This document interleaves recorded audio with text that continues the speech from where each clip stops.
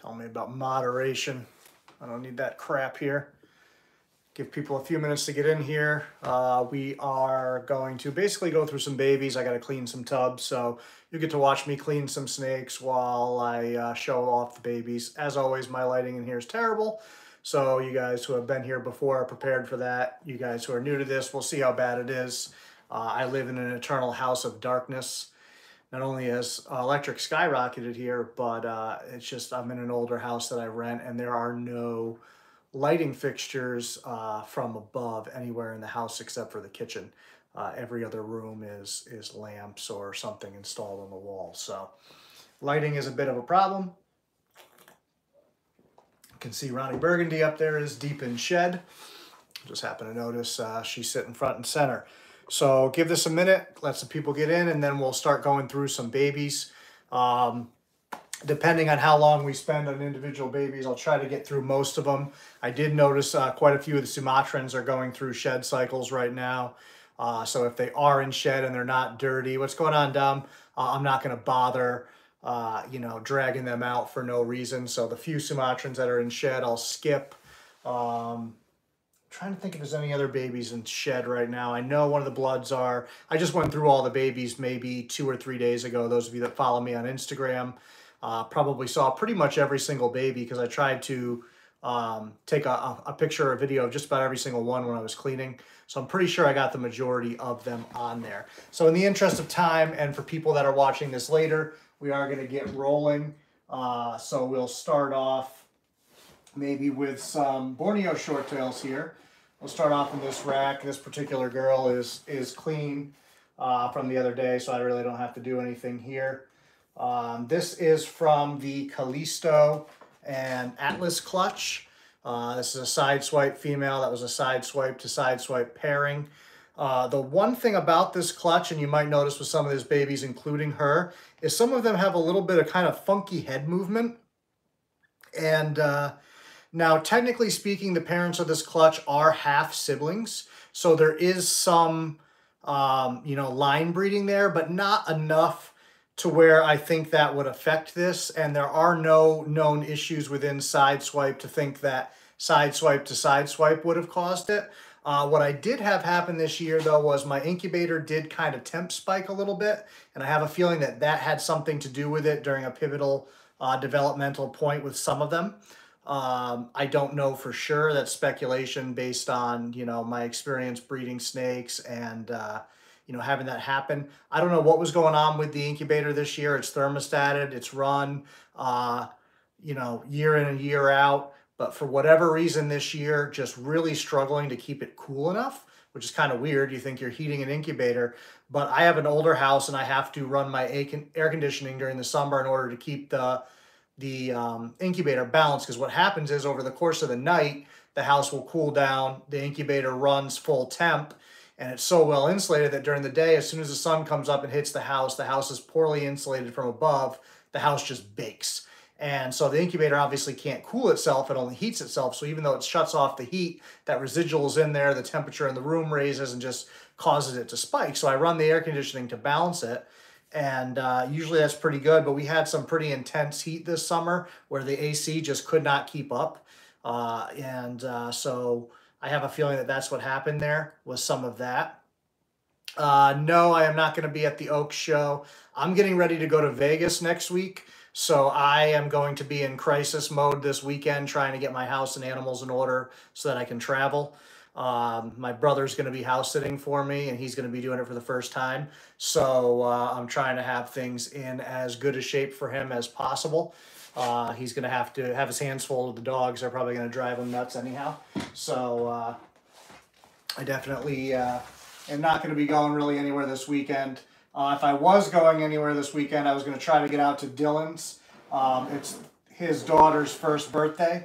And I really wanted to go, but I have so much to do before I go on this trip. This one's also clean here. Like I said, I just went through these like 2 days ago, so I expect the bulk of them to be pretty reasonable. Same clutch, once again, this is a male. This one doesn't seem to have the same head movement issues, at least not as noticeable or as often. And it seems to be hit or miss throughout the clutch, which makes it even stranger.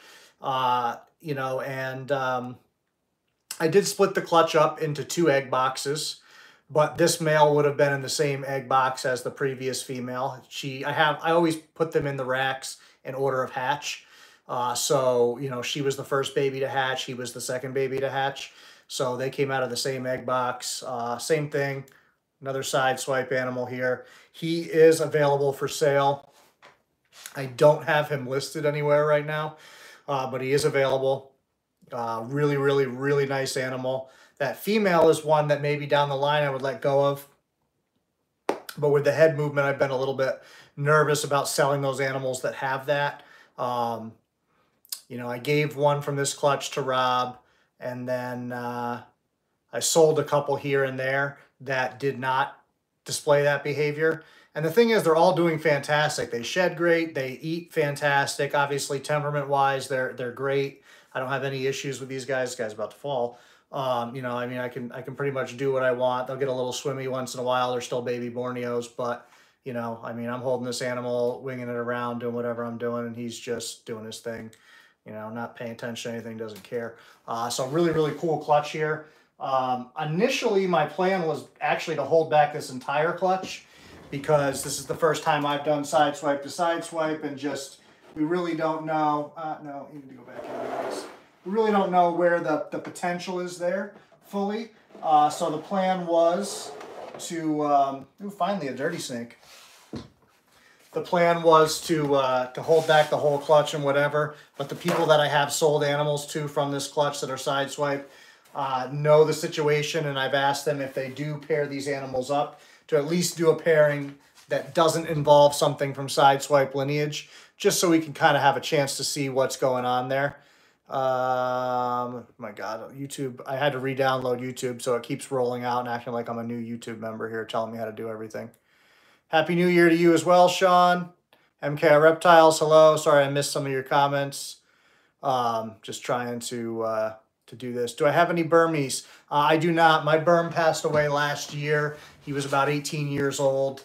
Right, 18 when he passed? Yeah, give or take, 18, 19 in that realm. He did finally pass away, so I don't have any Burms anymore.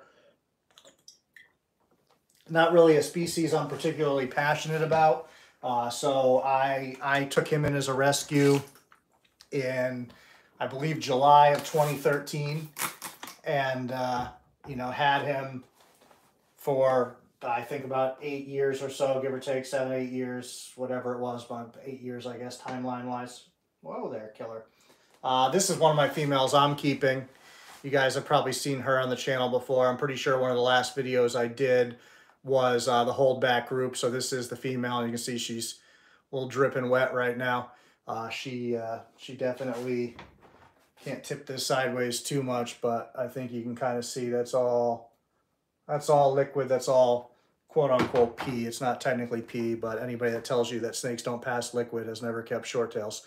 I'll tell you that much, because they pass a lot of it and frequently. But she's really cool as well. She never exhibits any of the funky head movement at all. Real solid animal in every way. I just don't want her to fall. You know, nice and big baby. Eats great. This whole clutch eats really, really well. There's a few babies, especially there's like 2 that really have funky head movement. They still eat great, but like I kind of have to come in from the side on them and tickle their neck with the food, and then they'll turn and grab it. They're just not very accurate with their strikes. It almost, if you've kept like spider ball pythons, it reminds me a little of that. It's not the same.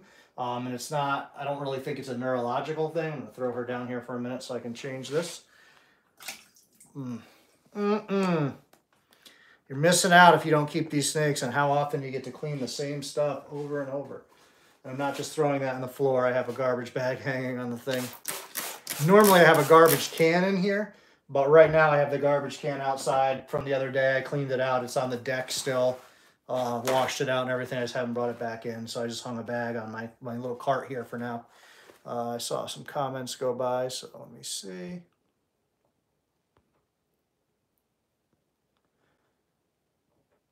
Yeah, so I love the Bloods and Short Tails.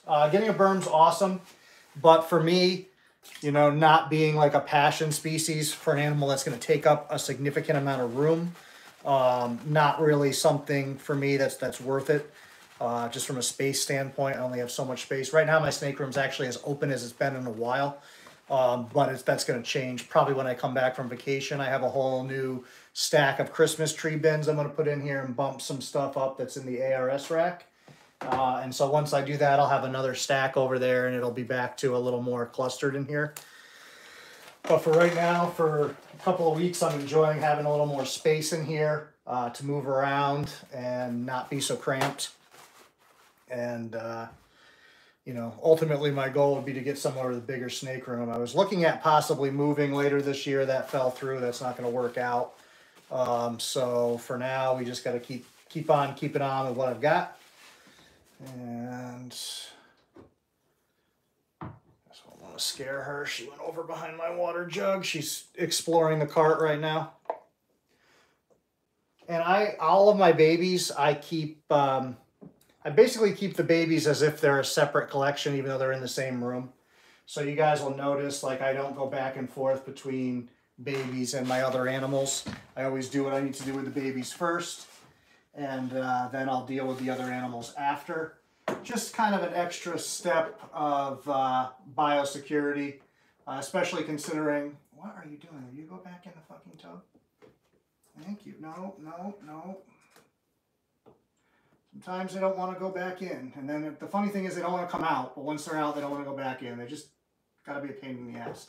And this is a pain with this fucking rack in my way, but I have no room in here. All right, you're really starting to piss me off now. Now I'm going to not be nice. Nope, nice is done. Nope. Ah, yeah, get mad. I don't care. Fucking hell. She is often like this. She's just a pain in the ass every time going back in. Fucking hell, dude.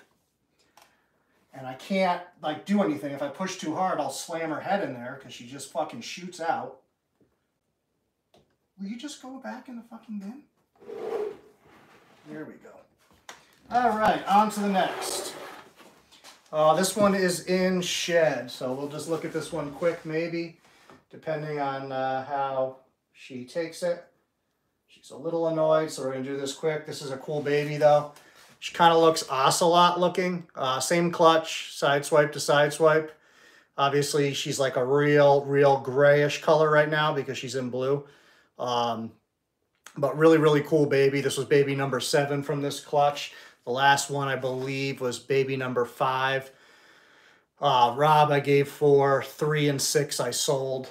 So those ones are not here anymore. And all the rest of these go back in their bins pretty good.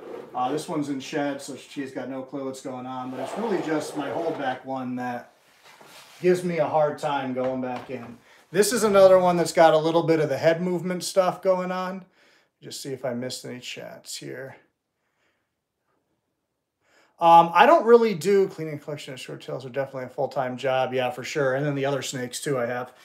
This room is just short tails, but I have the olives and the white lip and the McLots and, you know, the other stuff out there. Actually, there's one ball python in here. So technically there's one more species in here.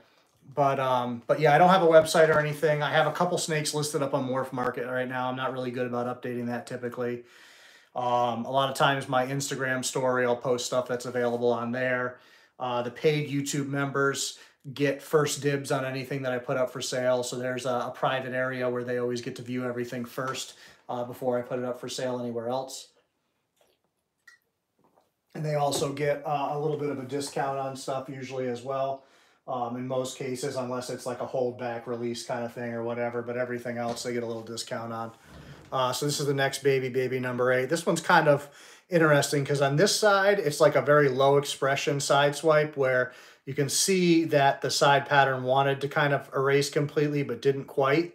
And then on the other side, if I can get it to turn around and not be a pain in the ass,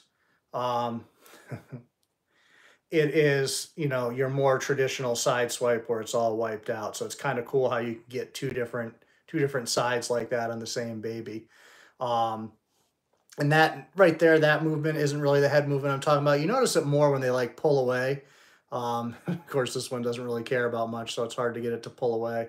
but when they pull away, they kind of just turn their head in a direction that just isn't quite normal. And this one's actually balanced out a little bit more as it's aged too. When it was really little, I noticed it more, and during feeding I see it, but um, seems to be balancing out with a little bit of size and age. But cool baby. This one is one that I probably would make available. I haven't listed anywhere yet. But you know, if I found the right person for this one, this is a great snake. It's dirty too, so let's clean it real quick. And a little of that. Where are you going? Off exploring the cart. But yeah, so I've got this trip going on. I'm going out to Vegas for about a week. And looking forward to that. Got some stuff going on out there that'll hopefully be exciting. And I'm always happy to get a break from work. Work is getting pretty grueling lately. With some stuff going on there. Not going to get into that because not the time or place, but just definitely getting annoyed with some stuff going on there. So I should pick up on the car, you little piece of dirt.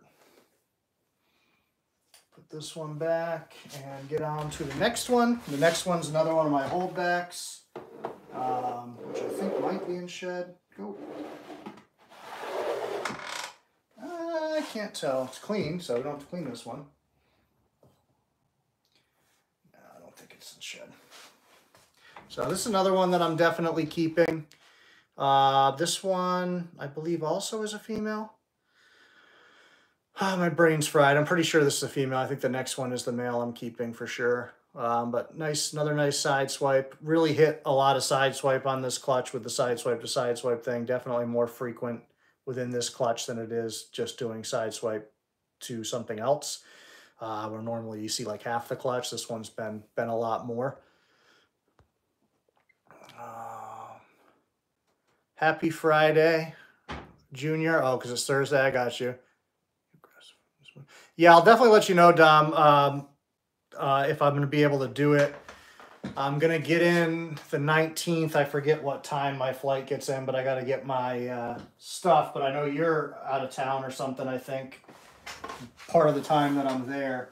So I'll have to try to do it probably the day I get there or the day after, depending on my schedule. Oh, dirty. Dirty, dirty. Come here. What, are you in a mood? I don't care. Call someone who cares. So this is, I believe this one is the male that I'm keeping. I could be wrong, and it could be the other one. I always switch the two.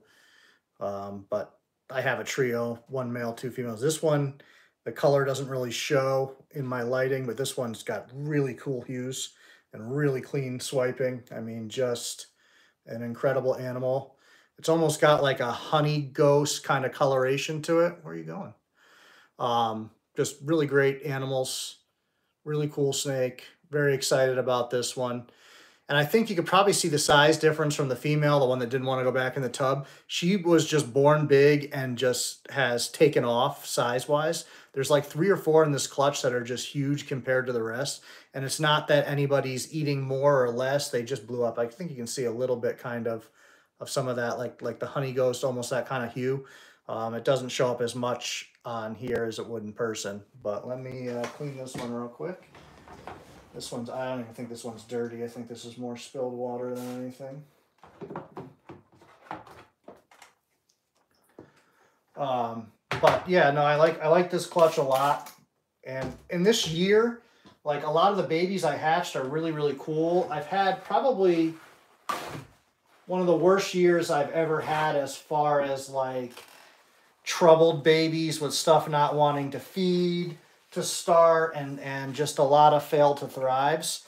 Most seasons I probably have, you know, 1 or 2 failed to thrives. This year I'd say I had probably 8 to 10. Now I did have a larger portion of babies this year, but just percentage wise it was definitely much higher than normal. So was that because of the incubator issue? Was it something else? You know, that'll remain to be seen as we move forward. I'm hoping it was just a fluke. I saw some other people had kind of fluke seasons, so hopefully it was just something like that.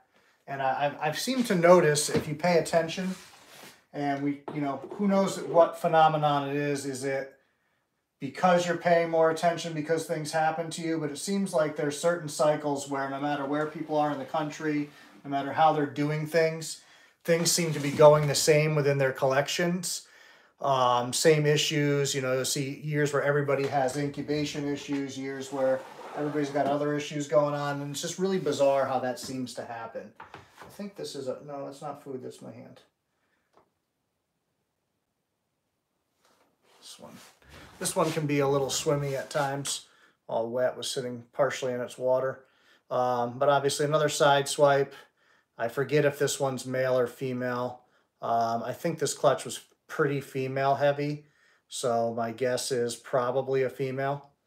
But just a cool baby, and gonna clean it real quick while we're talking. But really, really happy with how this worked out. I would do this pairing again, and I'd especially like to do it again and kind of control the variables a little bit better. And that would give me a better understanding of, obviously if I control everything and there's still a problem, then it's something else. I really don't think it is. I don't see any reason why these issues would be heritable and be something that was genetics based as opposed to situational. Make sure that baby doesn't take off and go flying over the side. Anybody that keeps short tails or bloods in general can tell you they have no regard for their own safety. They will throw themselves right off of things, get hurt. They just don't really pay attention very well at all. Why, I don't know. Just seems to be a thing with them more than a lot of other species that I've kept. Oh, hey, good, you're clean. I like clean. You also look like you're headed into shed. Come here, I'll just hold you out quick. So this one's going into shed, so real dull here as well. You can see a little of that head movement in this baby. It's not a lot of them, but it's definitely some of them, and noticeable enough in enough of them that, I was aware of it.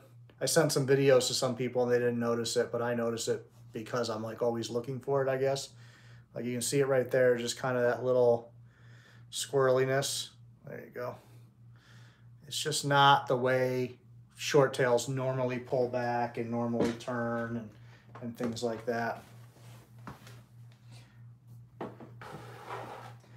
All right, we're still in the same clutch here, and another one going into shed. Come on, real quick. So this one's also in shed. Another side swipe, really cool animal. I wish they weren't all going into shed so you could actually see the coloration a little better, because now they look really grayish, bluish. You can just kind of see the smokiness of the body as it's going into shed. I'm not restricting the snake's head either. It's just chilling like that. But yeah, so you're seeing a lot of these guys in shed. That's at least the third one in this clutch, if not the fourth. And who we got next? Oh, looks like we're in shed here too. You guys all in the same cycle or what? Another side swipe going into shed. I want to say there was 16 babies in this clutch altogether. No fail to thrives in this clutch. Nothing's passed. Everything's done great. So go figure, the clutch that I have, the incubation issue with or what I think is an incubation issue, is the clutch that has 0 problems. My blood python clutch this year had 0 problems as well. Those two, everybody's done great. Thrive just fine, no problems there. What do we got here? This one doesn't look like it's in shed. I think this is the last baby from this clutch. This one definitely, you'll see the head movement in, just the way it's moving around. Let me see if I can get it to pull back. Just as it's crawling, and just the way it turns and moves. It's just like very, very different than your standard short tail. There you go, you can kind of see. So that's one that at this point, you know, I wouldn't sell. Down the line, if I find the right person, then I'll discuss that as long as that person's comfortable with it, understands what they're getting into, which is largely unknown. Um, but for now, that one's here. Pretty snake, really nice side swipe. Um, you know, a lot of great things. Where you going? You gonna fall? So really cool clutch. I don't know if I'm missing any comments here. Hey, my boy, man, I missed you so much. Yeah, I haven't been on here very much. What's up, Phil? I got to get out to you in one of these days, but we'll wait till it's a little bit warmer. Plus, I would imagine a bunch of your snakes are probably down for the season right now. I don't know if you brumate or whatever to breed. Kid I work with keeps some colubrids and a few other people. I'm always jealous that a lot of these people get to, hey, Selena, what's up? A lot of these people get to put their snakes down for the season. They don't have to clean, feed, do all this shit. But also, if that's all I kept, I don't know what I would do with my life. To not have that stuff going on and not be working with them every day would be weird. Okay, so we left off here. Now we're getting out of order because I have part of the skunk clutch up here and part of the skunk clutch down here. So we're jumping into baby number 8 on the skunk clutch. This clutch has been very problematic with feeders. The ones that do well do fantastic, and the ones that do not just do not. I had like 3 from that clutch that would not eat, would not eat, would not eat, would not eat. I finally got them to eat. They regurgitated and died. So it's, and that happens a lot where you see babies that won't feed. A lot of times there's something wrong with the baby that you can't see, something internal or digestive tract, whatever it is, organs, something is not right. And so a lot of times that's why the animal doesn't eat. And then once it finally does, it's usually at like the final stages of life where it's kind of just convinced itself, I have to eat to survive. And usually that's enough stress on its system to just kind of finish the job, unfortunately. But it's one of those things that you have no way of knowing until it happens, basically. You know, unless you have x-rays and you're some kind of doctor or something fancy, which I'm not. Sorry, bud. So this is the skunk stuff. Really, really cool animals. This is baby number 8. She's a female. She's a busybody. You know, these are the ones that have that real inky black sides there, which was really cool. This is where we, this is a side swipe animal, but this is where we did side swipe to skunk line. And ultimately, like, this is what I wanted to make with this, but I thought it was going to take many generations to get to this level where I had this solid black on the side, and I didn't even know that was possible. So a lot of the times you get some black splotching and things on the skunk line animals. I didn't expect it to basically fill in where the side swipe takes over and wipes out the pattern and just puts all that black there. So that was a really, really, really cool thing to see. And I'm definitely keeping this animal. She's not available at all, but I love some of the saturation here, and she's actually pretty dull right now. So I have a feeling she's headed in towards a second shed cycle. I don't think she's quite in shed yet, but I think she's starting to dull out and head that direction. But you can still see the contrast, and the color that she has is just really fantastic. Waterfall. It's so hard to pay attention on screen, make sure everything's centered, and work with the animals. The next one is from the same clutch, skunk clutch number 9. And this animal is currently listed for sale. Also looks dirty. Doesn't even look dirty. Looks like she's dumped her water. She's really cool, and it's funny. When she came out, I thought, no fucking way. Oops, I just saw your comment, Phil. You're a bit closer to me now, huh? Yeah, you could definitely come over sometime. We'll have to work that out. Can't get enough of that skunk clutch. Yeah, me either. I really like it. Oh, you look like you're in a mood. That'd be a first.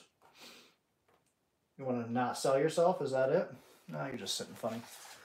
All right, so this is the girl that's available right now. I have her up on Morph Market. I have her, I put her up on one of the Facebook groups. Honestly, she's probably a nicer animal than the last one. She's a little bit bigger. She probably has cleaner the cleaner black there. That just there's just a splotchiness about the other one that I just liked. And like I said, this one I thought was the one I was never ever going to part with, and I still kind of hoping that she doesn't sell, because I don't feel like I can have too many of these. They're so cool. I mean, look at that. You can't beat that. Yeah, I mean that's contrast that like you dream about when you think about contrast. You know, white to black to that creamish color. And of course, you get all the people at Borneo's with the brown snakes. Like, no, they're really not. Some of them are, but by and large, there's so much more going on there. And she has a little bit of a broken dorsal, but I think it kind of adds to the flavor there, where you get some of that black coming in up top. Um, I'm trying to get them to pose is so hard, but I mean, look at that black just going down the side. It literally looks like somebody took a thick, fat, like Sharpie and just went down the side of the animal. And you can't beat that. So if you want an animal that you're not going to find anywhere else, and I don't say that to be arrogant or anything, because I mean, I just stick snakes together and they make cool stuff, but there is not an animal like this on the market anywhere. And there's only a couple of people that even have the animals within their collection right now to make something like this, potentially.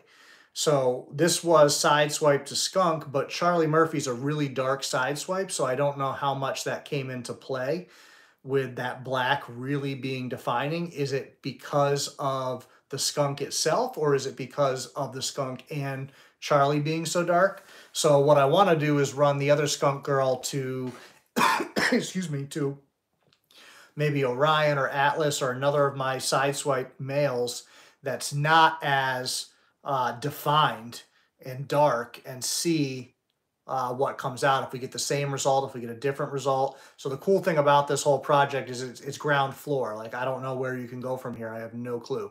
It could be really cool in a couple of generations. You have no idea. Even if everything you got looked like this, why would that be a bad thing? So if you're thinking about making a splash on a Borneo project, honestly, this is an awesome animal. She's super chill, doesn't care. You know, I can do whatever. She's not bothered by it. Eats fantastic. Slams frozen thawed anything. I think I've given her mice, rats, and quail at this point.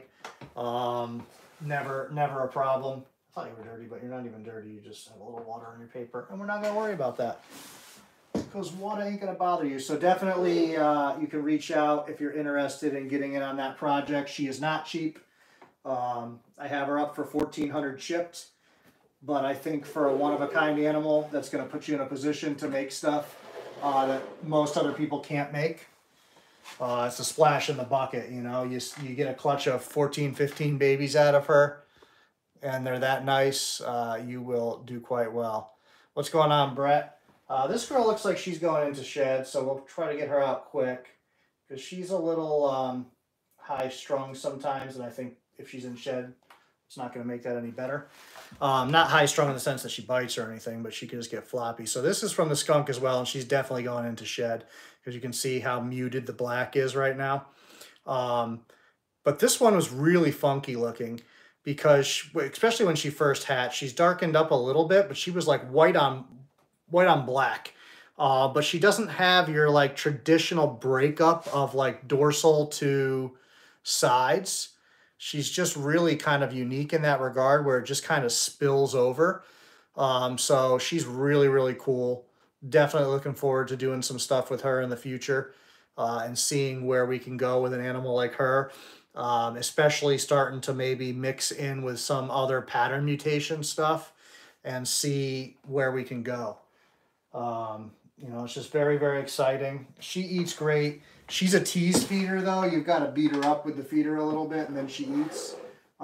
She's not just a grab off tongs and go kind of girl. All right, this one, I had two like this, and the other one had digestive issues and just couldn't seem to get established. This one seems to be a little bit better, and is another kind of just unique looking animal. So they're all getting muted. I think they're all headed into shed.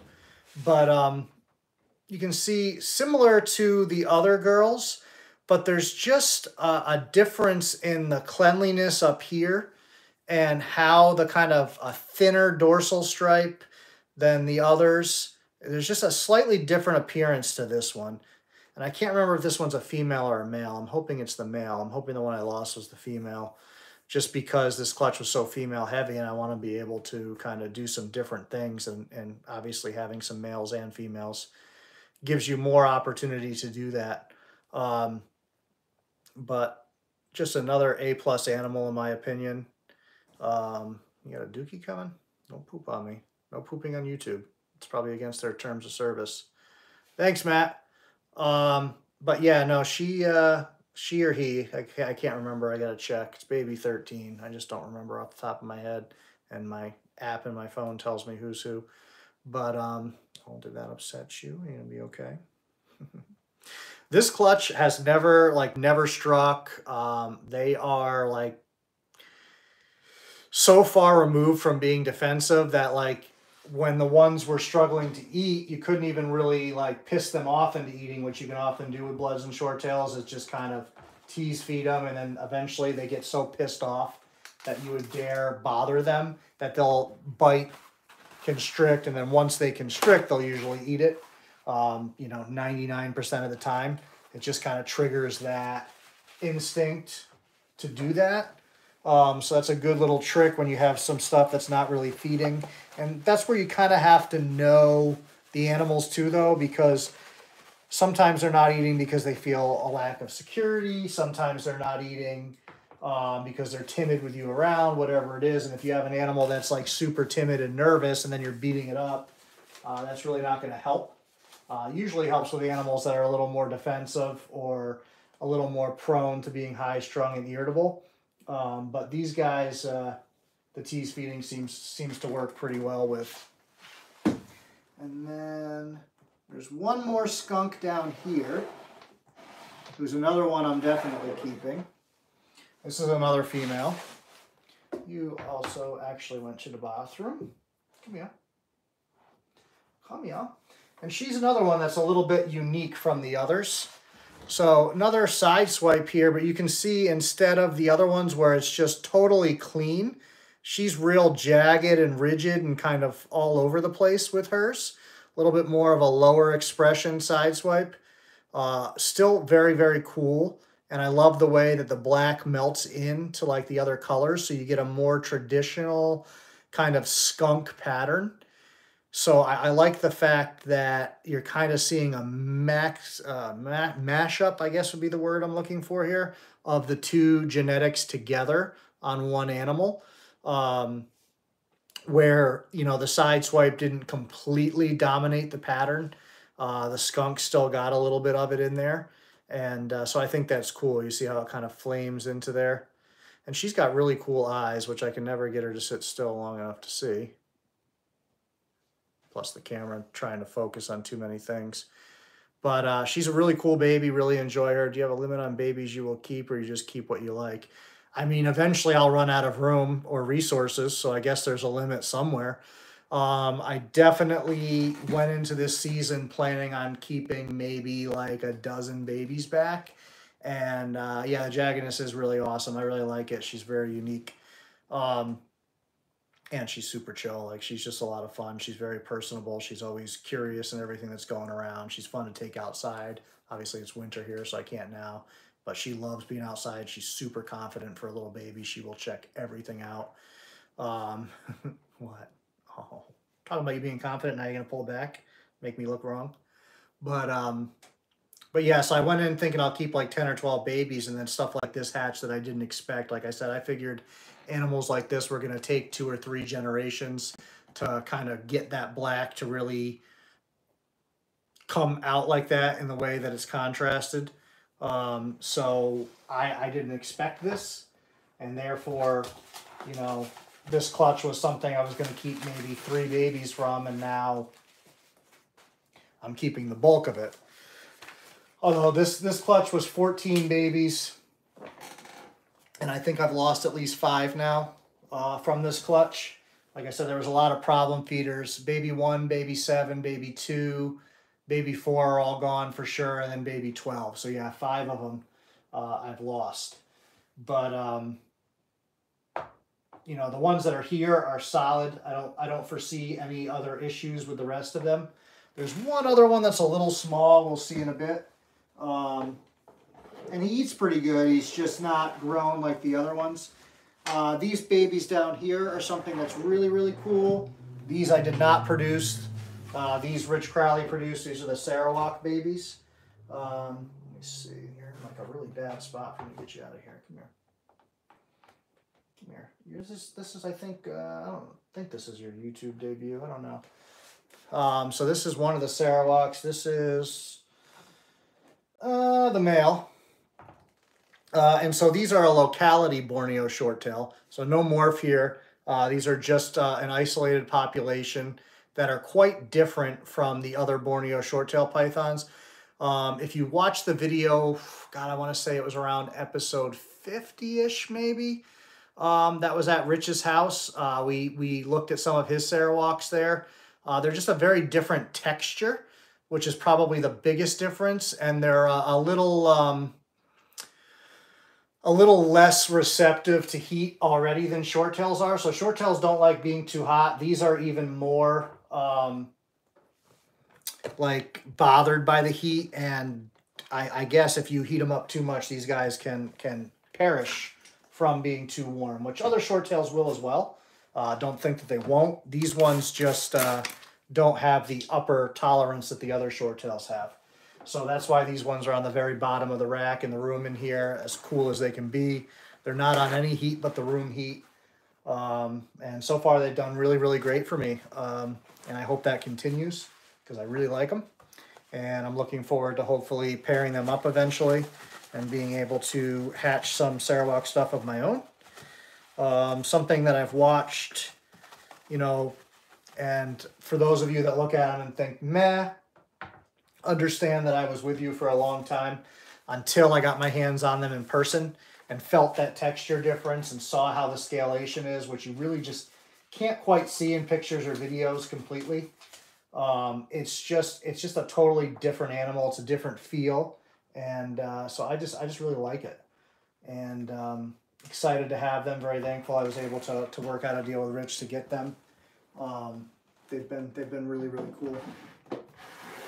And obviously they're well past quarantine now. I got those animals back in October. We're into middle of January here, so don't want anybody to get freaked out that they're in here. They've passed all their necessary criteria. What is the winter temperature in your snake room? I don't adjust my temperature for winter or summer. I leave my temperature alone. It'll naturally fluctuate a little bit in here just because of you know, the way the house is insulated, the way the weather outside affects the house. I shut the heat off in here right now to do this video so it doesn't kick on and off. But generally speaking, this room will range anywhere from 77, 78 up to, excuse me, 82 or 83. Sometimes in the peak of summer, I struggle to keep it cool enough. And it'll push up towards the mid-80s. So that's something I have to be real conscious of this year because that's getting into the no-good zone for those guys. So I'll have to figure that out. It may even mean that I have to take their tubs out, you know, when we get to those periods and put them in a different room, you know, and just do some standalone tubs for a week or two during the summer when we hit those peak temperatures. That's actually how I ended up losing my Thai bamboo rat, was during the summer. It just got too hot in here. And I tried to keep him as cool as I could, and unfortunately it just hit the mid-80s, and that's really enough for them when they can't retreat away from that temperature. And they're not the brightest snakes, so most snakes would like go into their water and cool down, and he just didn't do that. So now we'll move into the other rack here. This baby was actually the first baby that hatched this season. She is from the Electra clutch. One thing that I have not talked to you guys about recently, right before I just went on my little Christmas trip, I lost Electra. She had been doing fantastic since we went through all the BS this past year. She was eating great. She had kicked the respiratory infection that she had, which was really secondary to all the other stuff she had going on. She went through a course of antibiotics just to be on the cautious side because she did have she had an egg that was stuck in there and rotten inside. So we did the antibiotics, partially because of the respiratory, although to be honest, I don't think the antibiotics is really what cleared up the respiratory. I think it was just getting all that stress off of her and getting her back into a normal routine. Um, but I think she started cycling this year, and I wonder if there was something wrong in her that when she started cycling kind of just triggered her. Um, because she went from fine to just belly up, basically overnight. I'd say 48 hours before I found her passed away. She was getting a little racy around in her enclosure, and not anything to raise my concerns, because a lot of times when the females are really cycling hard, they'll get a little restless. And that was the behavior she has exhibited in the past in years where she was looking to breed. So I didn't really think anything of it beyond that. But obviously, once I found her, she had passed away, then I thought maybe there was something else going on that triggered that. So I got 2 babies from her that survived. One of them I sold to Keith, and this is the other one. So the Sideswipe one went to Keith. This one's just really unique. So she's got a lot of like ultra look, but not traditional. Like it's really funky and it's hard to pick up, and she can get a little swimmy, so it's hard for me to show you what I want to show you without her getting swimmy. But her tail area especially is like really funky, and I love her sides. So she's not Sideswipe or anything, but she's got, so much going on with the pattern in her sides, and the color's not really showing up, but it's like this orangey caramel color. Oops, go to the bathroom. Go in the bucket. That's perfect. That's what that bucket's for, all the nasty water. Keep going. Bear with me. She's going to the bathroom. I don't know if she's done or not. We'll have to see, because I'm pretty sure she's got a poo brewing in there too. You can still see she's pretty heavy down there, so she might push out a little more yet. But I think she's done for the moment. She's still got her vent open a little bit. She might push stuff out yet. I'm just going to put her back so she can do what she wants to do. She wants to go to the bathroom. She was like horribly swimmy as a baby. Like, trying to get pictures of her, forget it. She just would not sit still. I had to make custom containers to try to do pictures of her. My ass is probably hanging out. Sorry about that. Welcome to being a man and getting older. Our ass disappears. It abandons us like everything else. But, yeah, so I was a real pain in the ass getting pictures of her, but I'm really excited to see how she develops. And obviously, sentimental reasons, I'm happy to have her. I mean, I have a lot of Electra babies in here, Callisto, all those little babies are her grandbabies. Astra, Orion. So it's not like I don't have animals from her, but she was an animal I expected to be here for. Thank you, I appreciate that. She was an animal I expected to be here for a long time to come. I can't remember how old she was.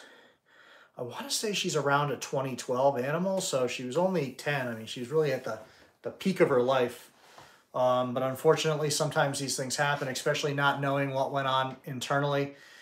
And, we went to the vet several times with her. And the last time I went to the vet told me, like, I was being paranoid, that there was no reason to come in. And I'm like, I'm telling you, there's still something in there. And he's like, no, we got everything out that showed in the x-ray. Everything's out. I'm like, dude, I'm telling you, I can feel it.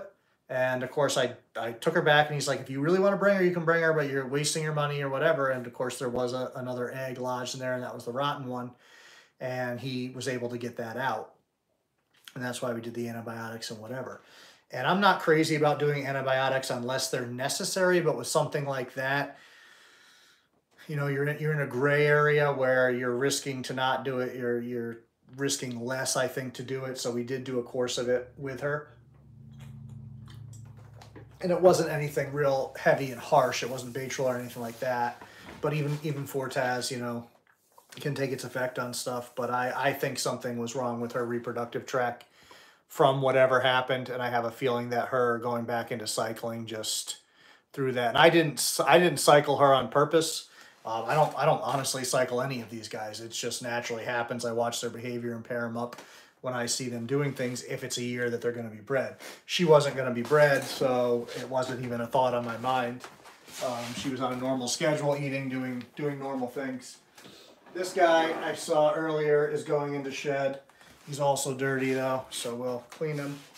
But he's real dull. This guy is up on Morph Market right now, available. We're getting into the blood python clutch now from the big T positive girl. This is one of the T positive 007 males. Like I said, he's in shed right now, so you're not seeing a real representation of what he looks like. He's real dull and muted. You can kind of see if he sits still long enough and you look in his eyes, you can see he's in shed. Cool pattern on him, super chill snake.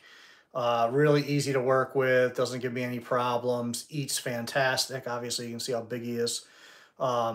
Great eater, great temperament, super cool dude. You know, I can't say enough good things about him. But for whatever reason, he has not been selected yet as somebody's nice new breeding project, or even a pet. If you wanted a cool pet, he would do you just fine. He's totally chill. Never looked at me the wrong way since he was a baby. You guys remember when this clutch hatched, they were a little high strung for the first like 3 weeks. Now all of them are cool except for the one female is a raging bitch. You know, what are you gonna do? You can see I have the snake sitting right here on the cart. You know, and I'm reaching around doing whatever. He doesn't give a shit. So if that doesn't tell you, he's got a chill temperament when you're swirling around above his head. As you saw, I put a bunch of them on the cart while I'm cleaning here. And, you know, these guys have been really great. And that's another thing that I got into some discussions with people and whatnot. You know, temperament is really something that you can breed for. And I think people don't always look at it the right way. Even people that do try to do it aren't really looking at it properly. They're looking at the temperament of the adult animal, which obviously matters, but you know, there's the whole nature versus nurture thing where you can take an animal that's defensive and you can get that animal to a point where you can work with it and not see that behavior anymore. But that inherent personality type is still there. So if you're breeding that animal, that doesn't mean that that animal is passing along a super sweet temperament. And it's not, you know, it's not two super sweet animals are always going to produce super sweet animals, and two asshole animals are always going to produce asshole animals. Like anything else that's genetic, there's anomalies, there's dominant, recessive, there's things going on, there's different combinations of genetics that work together different ways. But typically how the babies kind of start off, once they settle and get used to you, that temperament is usually what you're actually passing on. And so those babies that naturally just really adjust really well, handle everything, handle all that stress, you know, don't seem to be bothered by anything. Those are the babies that grow up into adults that you can work into a project and really keep pushing it. So don't forget, if you guys are looking for a really nice T-positive 007, to check this guy out. The next snake we're going to look at is another male T-positive 007, and they're both up on the same ad. I just made it easy and just kind of put your choice, whichever one you want, for the same price. And also, if you guys are looking for a pair, I do have the one female T-positive 007 left.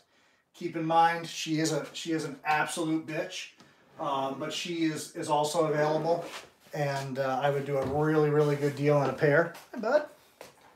What's going on? So this guy, same thing, but he's not going into shed right now, but he's probably not far behind. What kind of twisted tea we got there? It is the raspberry flavor.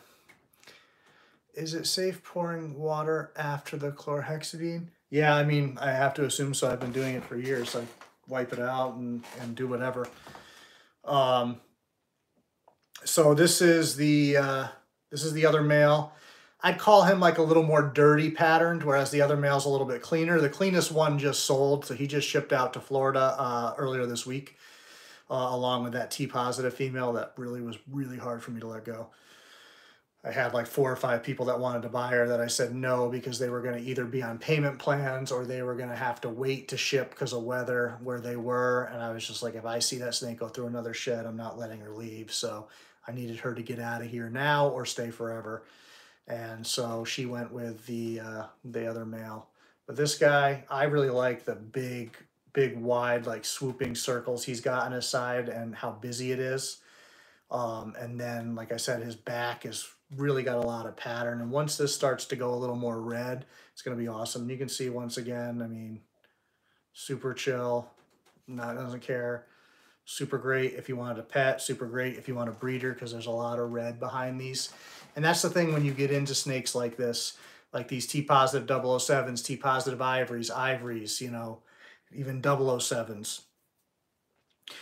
You can hide the quality of these pretty well because the red isn't as apparent as it is in your normal blood pythons. So, you know, you get an ivory, it could look really pretty, but it can be from a couple of brown, hideous snakes. The lineage on this animal between Selective Origins and TBC goes back to generations of super red stuff, and especially on the TBC side. And I only say that not to knock the Selective Origin side at all, but I just don't have a lot of the generations back on that side, whereas I have, you know, great-grandparents and great-great-grandparents on this side that I've seen. So I know those animals are stupid, stupid red. Going back several generations. And obviously the big T positive female is gorgeous. The male, very handsome fella. So just A+ lineage in here. And the parents on dad's side that I did see from Matt are screamers.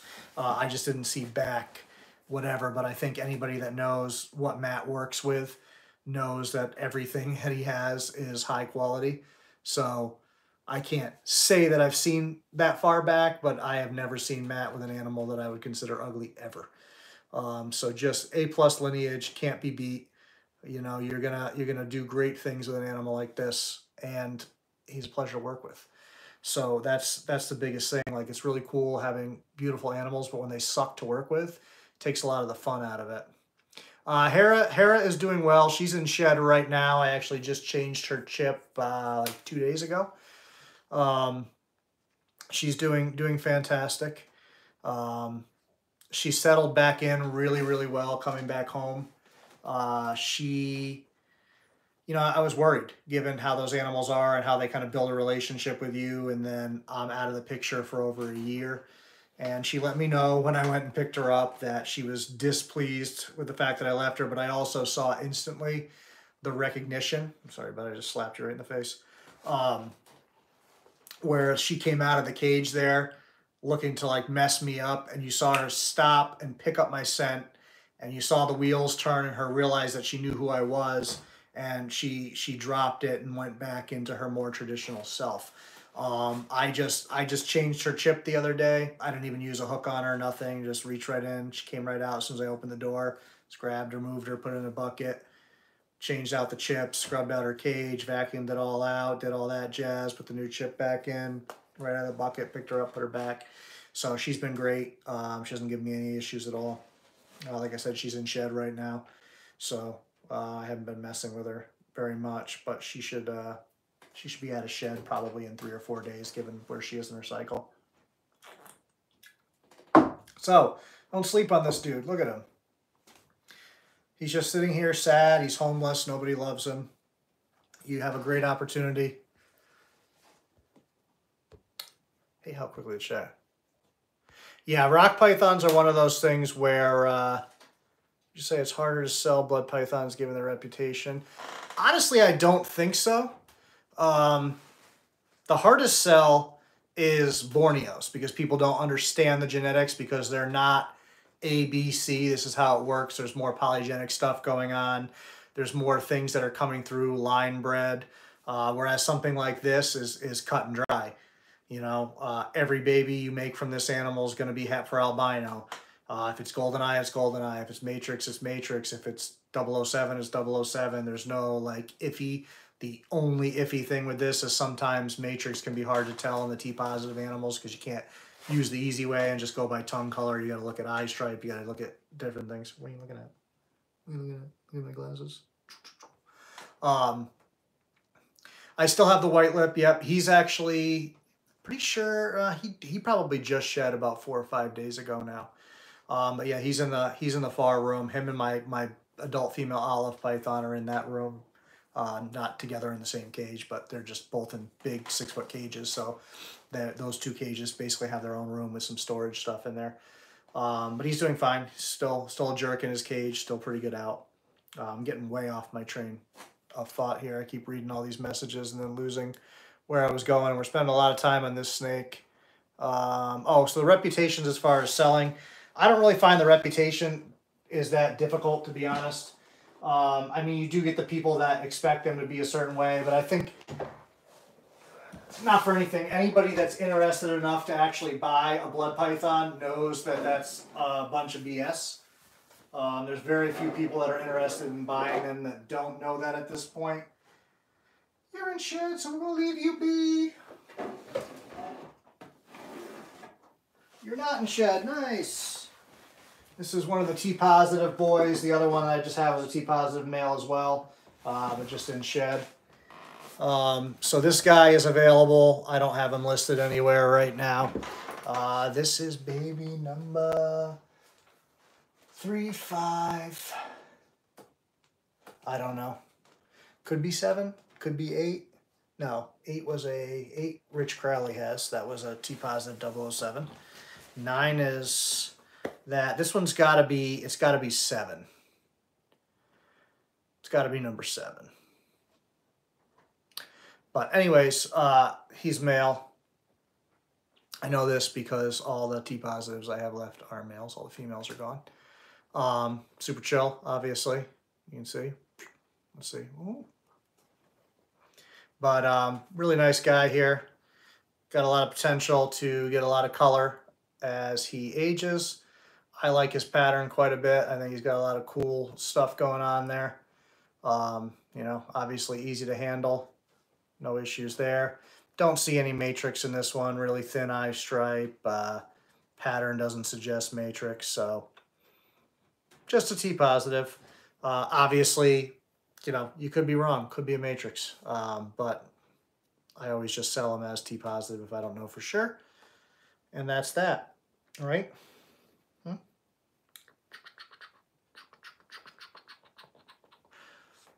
Why don't you want this snake? Oops, I just punched him in the face. But even that he rolls with. Just super, super nice. Obviously not really head shy. You can see the increased tongue flicks, you know, figuring out why the hell is this guy rubbing my chin, rubbing my face, but overall pretty good. And I think he's going to have some nice purple come in on the sides of his neck there at some point as he ages. They don't like to cooperate. It's funny, they'll sit and chill in my hands for 20 minutes, and like the moment you try to put them in a pose, nope, they got to fucking jet all over God's green earth and be a huge pain in the butt. Ugh. Let's put you back. Nope, nope.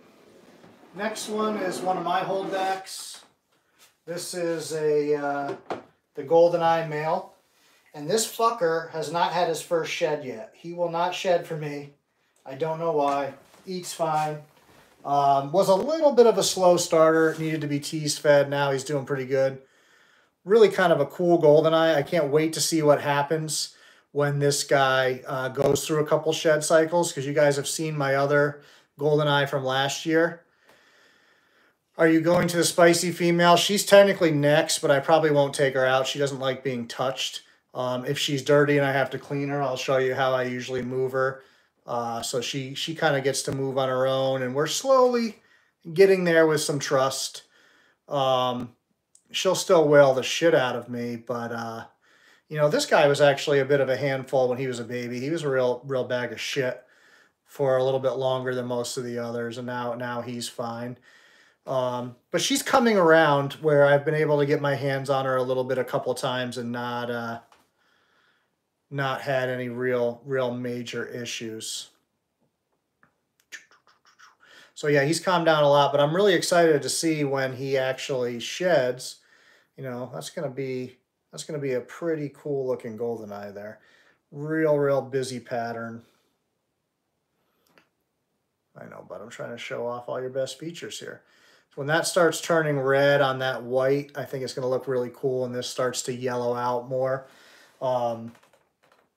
And just to show you, so keep this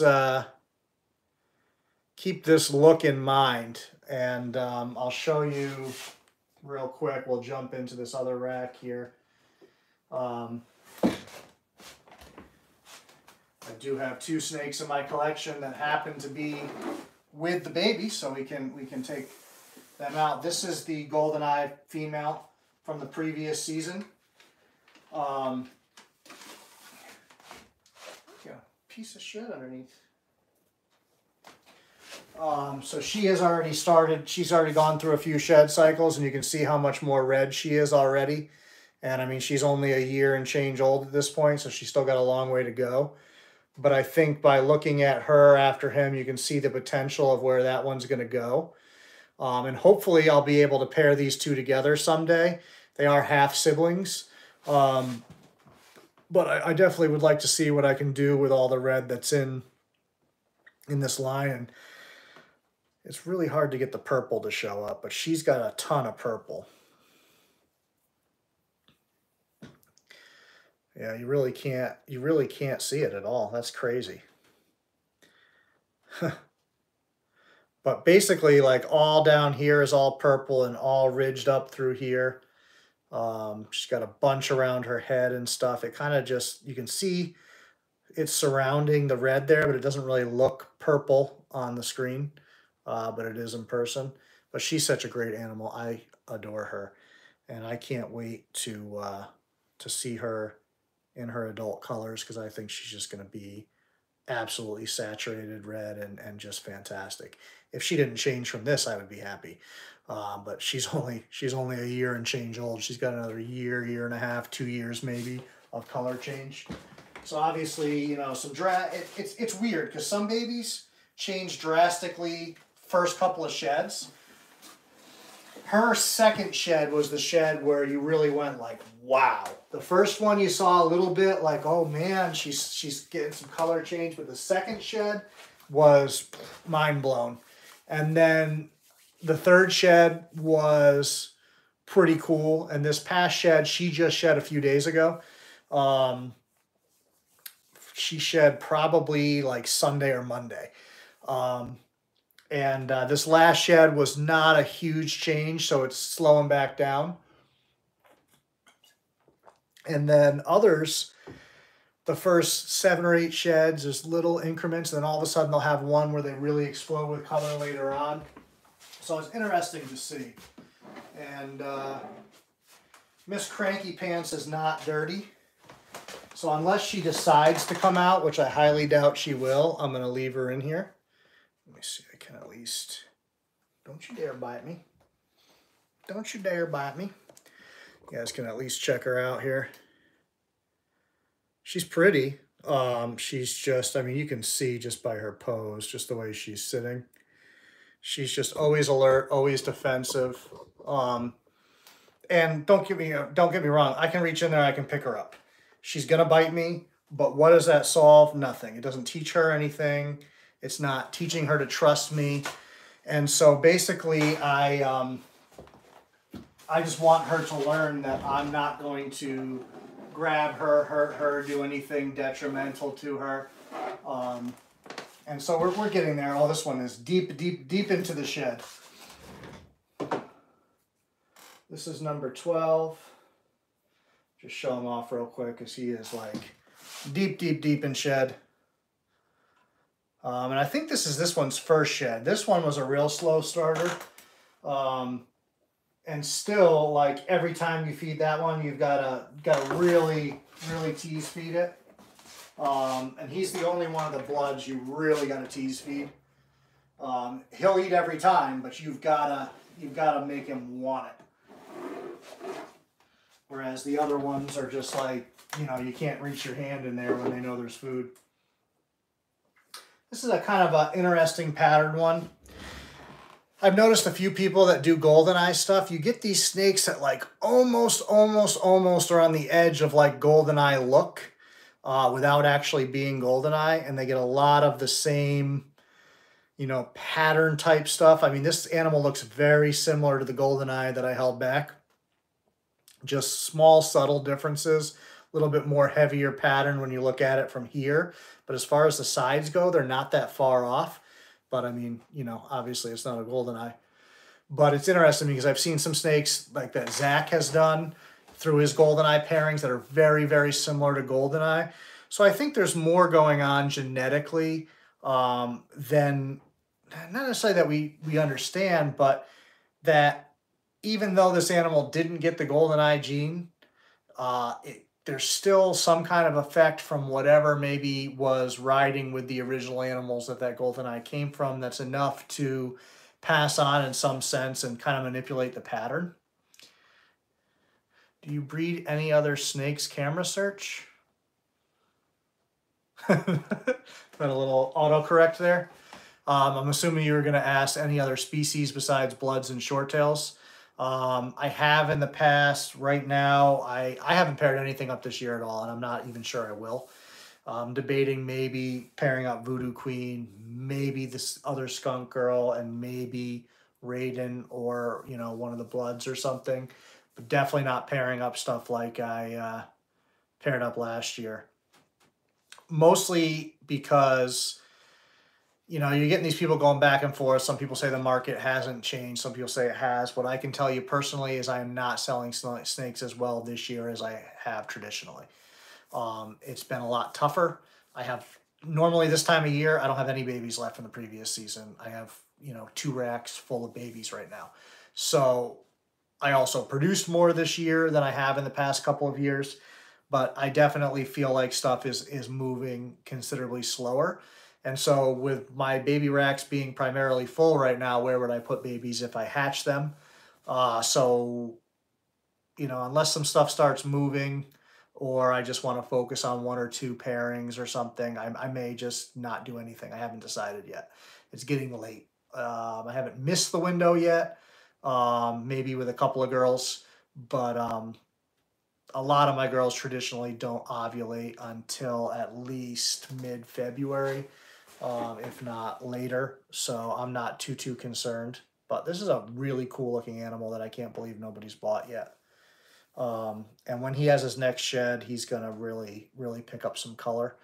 The female that I just sold was similar to him, other than a little bit redder at this stage.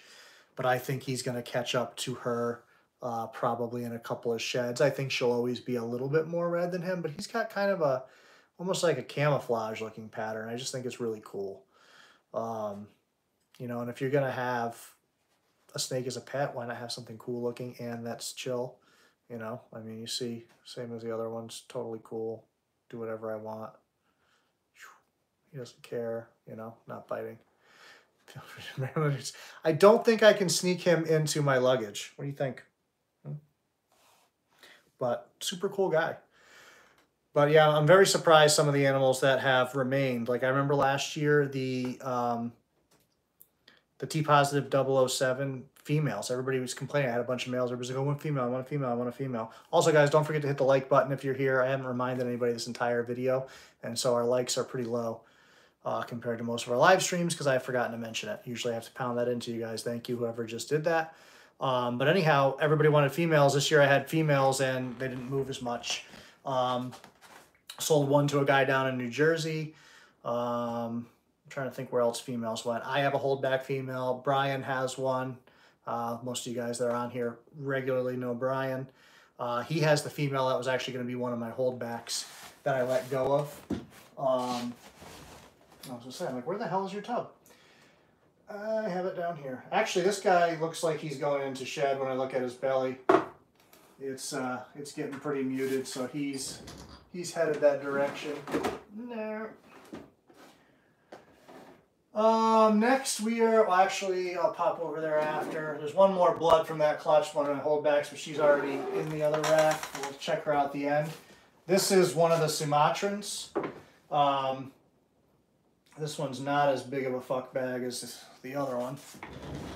So this is one of the Sumatrans from the Midnight Rider to Morticia clutch. This clutch has been different from every other clutch of Sumatrans that I've ever done. They're a little edgier, a little more apt to be impatient. And they also, like, some of them are really strong feeders, but some of them, like, I actually have to sit there and jiggle it a little bit for, which usually Sumatrans are not that way. Yeah, if you keep these guys like you keep ball pythons, you're either going to eventually kill them or you're going to have absolute chainsaws. Heat that hot will drive these guys nuts.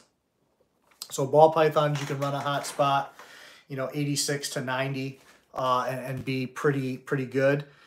These guys, you get them that hot, especially if they can't get away from it, they just bite and bite and bite and stress and will stress themselves to death. These guys do best in about 78 to 82 degrees. If you are going to run a hot spot, I would say, unless you're talking about an adult that has a lot of room to get away from the hot spot, I would not go over 84 or 85. With adults that really have the ability to thermoregulate and are confident and don't need to hide all the time and whatever, you can probably run a little bit warmer hot spot with them. And just kind of trial by fire, but you really don't need to. There's no reason that you need to get them that hot unless they're breeding. For gravid females, you give them a little bit of a hot spot, but even that, you don't have to go that warm. But usually if you do give them a decent hot spot when they're gravid, they'll utilize it. So that's one of the Sumatrans there. The next Sumatran in this rack is one that can be a pain in the ass. It's definitely one of the more bitchy Sumatrans from this clutch. Doesn't necessarily try to bite, but it will like get floppy and just be a pain in the ass. Today, of course, it won't because I'm talking about that. Plus, it looks like it's dulling out and going into shed.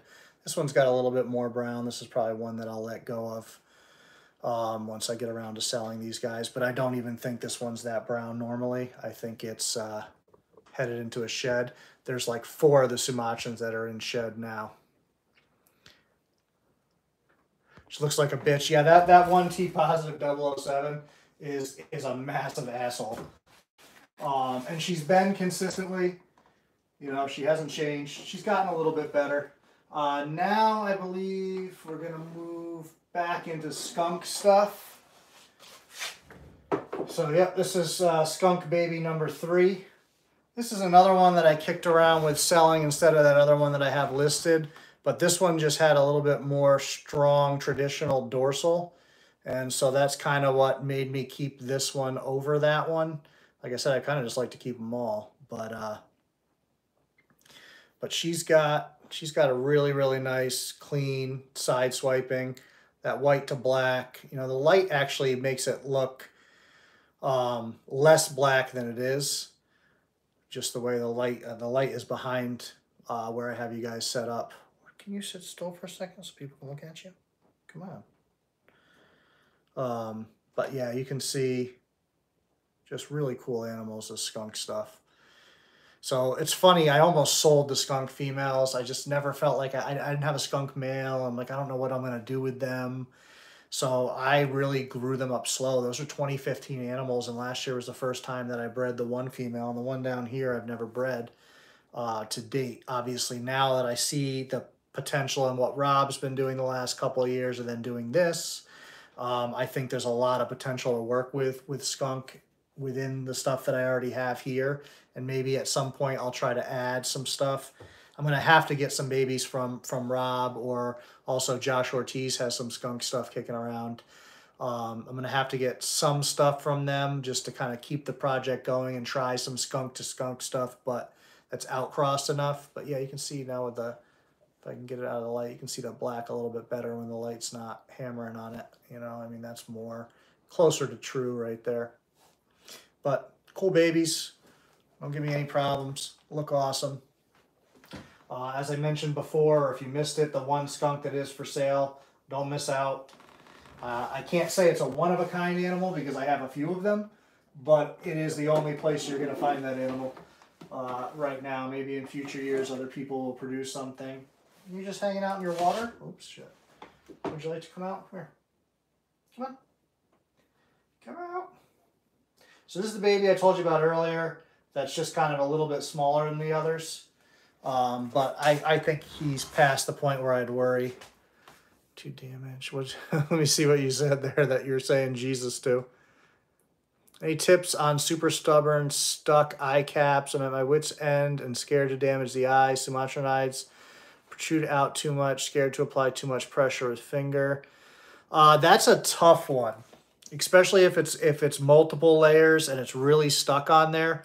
I don't know what you've tried, but if you can get like, you know, I don't know how big of a snake it is, but say a snake for this size, I would put in like a 6-quart tub, load it up with like saturated paper towels, and then put it on a low heat source. So not something, you know, I mean, even like mid 70s, monitor it, make sure it doesn't get too hot for the animal, but just enough to really create some steam in there and whatever, and let the animal sit in there for like an hour or two and just continually monitor that temperature, temp gun, make sure the snake's not nervous. Okay, big adult male, you could put into like a 34 quart or even a 41 or something that you can get it to stay in and do the same general idea. That can often loosen it up, and then, you know, you saw somebody say the Q-tip, you could try that. Some people recommend tape. Tape can work, but it also can be very dangerous. You know, anytime you're working with a live animal that has the ability to pull away, you have to be very careful what you do, because it's not even just what you're doing, it's how the animal reacts to what you're doing that you have to worry about. So obviously if you have somebody there that's comfortable hands-on with the animals that can help, that can make things easier. But anything on these animals' heads, even super calm ones, when you start restraining them and doing stuff, you really run the risk of them pulling away or moving, so you have to be careful. At this point, though, if it's that bad, you've got to get it off of there, because it's not going to get better on its own, and you're going to run the risk of the snake losing vision in that eye eventually, or having more complications, infections, things like that. You know, you can, if you have a reptile vet that's good, sometimes they can help with stuff like that. But I would try doing that and see if you can loosen it up as much as possible, and then try to work it off safely. But this skunk guy, I believe he's a male. I have to double check. If he is a male, I'm probably going to keep him, just because I need some male skunk stuff. But he's like really cool. I remember when he first hatched, I was like, you know, the pattern on this guy, really awesome. And I really like this side that he doesn't want to show off as much. They always want to go the opposite way of like their best side. I swear to God, you can't like convince them otherwise. Let's see if we can't. Well, always they have their way they go. It's like a bunch of fucking Derek Zoolanders. Can only turn one way. But yeah, I really like the way that kind of oscillates, and as I talked about in one of the earlier babies, where you get like the black flaring of the skunk, but also like the more traditional Borneo colors kind of coming through. Just think there's a lot of potential with an animal like that. So I gotta double check. Like I said, I think he's a male. If he's a male, he'll definitely stay. If it's a female, it's one of those things where I have so many other females I like, I would have to consider letting it go. This next one is sold. I don't think I saw Keith pop in today, but this is his boy. It's just too cold out where he is to ship. So he paid half down, and you know, when we can move him out, we'll take the rest. But this is a male from the skunk. Really cool pattern animal here. Got a lot of that black flaring through, and he's a big baby. He's always been probably the biggest in the clutch, I think. Just a bulky tank. But once again, you get that real nice example of where the black, more classic skunk, you know, without the side swipe here. Like this is a skunk animal that just, you know, really has some of the cool qualities of that line, where you get those big swirls with all that black surrounding it. So it's a nice example to see what skunk looks like without side swipe really getting in there and doing too much. So this is a cool animal.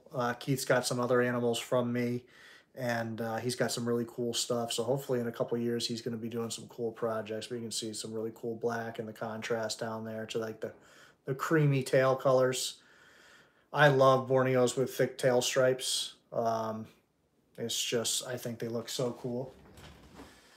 Who doesn't like a good thick bottom? It's important. Who do we have next? We're getting into the Lilith clutch. Atlas to Lilith. These babies are all a little bit more like swimmy. So I may not be able to hold them up for long periods of time depending on how they want to be. But I think these babies are really cool. Another clutch that just was very problematic. But the sides on him.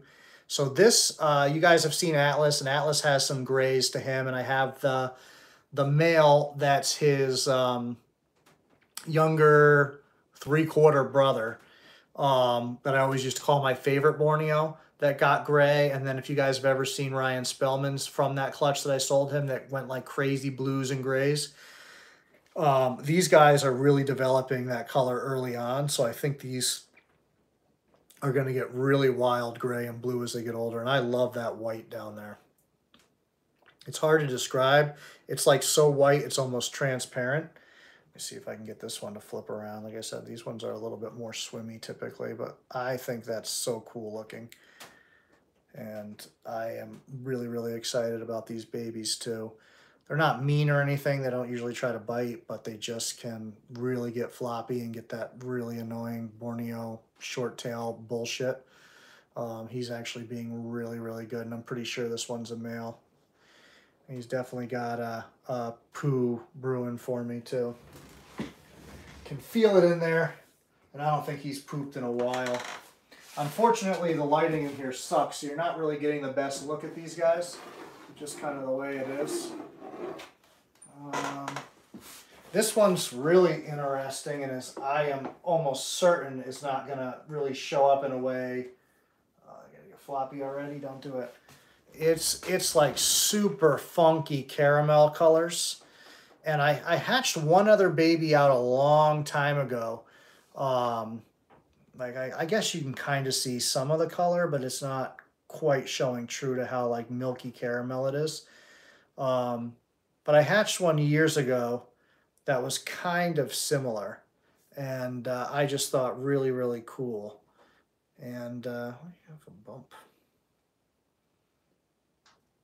Let's check that out. I'm not eating live, so I don't think anything bit him. But yeah, so I really think this is a cool animal. Got some really interesting colors. So I'm looking forward to seeing how it develops. Last year I hatched one that kind of had a sort of similar look, and it just rolled on me. So I didn't really get to watch that one develop. So I'm hoping this one will not do the same. The next baby I'm not going to take out because it hasn't fed yet at all. And I just don't want to stress it out. I'm trying something a little different to see if I can get it feeding. But I don't want to disturb it and handle it just for no reason while I'm trying to get that one situated. Hi, are you going to be a fuck bag? You look like you want to be a fuck bag. What's that about? Are you going into shed? I don't think so. Another baby from the Lilith clutch. This one's like had some strange color changes already without even going through a shed cycle. And it goes through like really, really gray blue to like right now it's kind of more of a muted version, which could be that it's headed towards its first shed. And so that could be why. But usually through here is like crazy like bluestone, slate blue, I would call it. Right now it's more of a gray, not even quite silver. But like I said, it could be heading towards its first shed because it hasn't shed yet. So that might be part of the reason. You can see it a little bit there, though. Real funky, nice colors. Trying to get it in the lighting where the light's not screwing it up. But just really interesting stuff in this clutch. And unfortunately, I've lost a lot of the babies from this clutch. 3 of them I had to put down in the beginning. They had averted hemipenes. Couldn't get them to go back in at all. They hatched like that. I tried everything under the sun. The options would have been to have them surgically removed and whatever else, but I opted. I had them out at Dillon's, and he has indigos that are snake feeders, so we opted to go that route with them instead of doing that. So I'm mad at myself for waiting to pull the trigger on buying that male. Congrats, yeah. I can't. You missed out on that one. But yeah, Keith jumped on him. Keith's one of those people. If he hits me up about a snake at all, I'm fairly confident it's going to him, because he doesn't typically ask about anything and then decide not. I've suggested a couple things to him where he's kicked it around and then gone, yeah, whatever, but he's never asked me the details on an animal that hasn't ended up heading that way. I didn't even know that was a thing. I'm assuming you're talking about the hemipines. That's the first time that's ever happened to me in years of breeding. I've seen it happen in older animals where, a breeder, something happens and one has to get amputated or something like that. I've never seen it happen in babies. It does occasionally happen with Borneos. It's not unheard of. I know Minatola has seen it a few times and whatever else. Like I said, it was just a really weird season of a lot of things going on this year that I don't typically and traditionally see.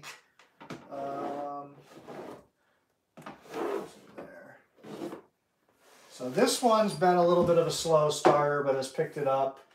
And same clutch, totally different baby, much darker. And so this is one of those things that we see with Sideswipe. One of the Sideswipe animals, also just a reminder, if you haven't hit the like button yet, please do. Some of the, one of the older like matriarchs of the Sideswipe line was a very dark animal. And so from time to time, even in pairings that aren't necessarily from dark stuff, I get dark babies. And so this is one that's a little on the darker side. Not so much. I've had much more extreme. And it seems to come out a lot more in stuff that goes to Lilith. Why, I don't know. Lilith, unfortunately, is one of those animals I don't know the background on. And so I really don't know what's going on in there, but she always seems to throw cool babies. So there must be something in there going on that that's different. Is there a baby in here yet? Hi. How we doing? Don't be a jerk. Alright, and so this is the last of the Lilith babies. Like I said, I've had a lot of problems. Can't tell if that's rain outside or one of the snakes in the ARS rack.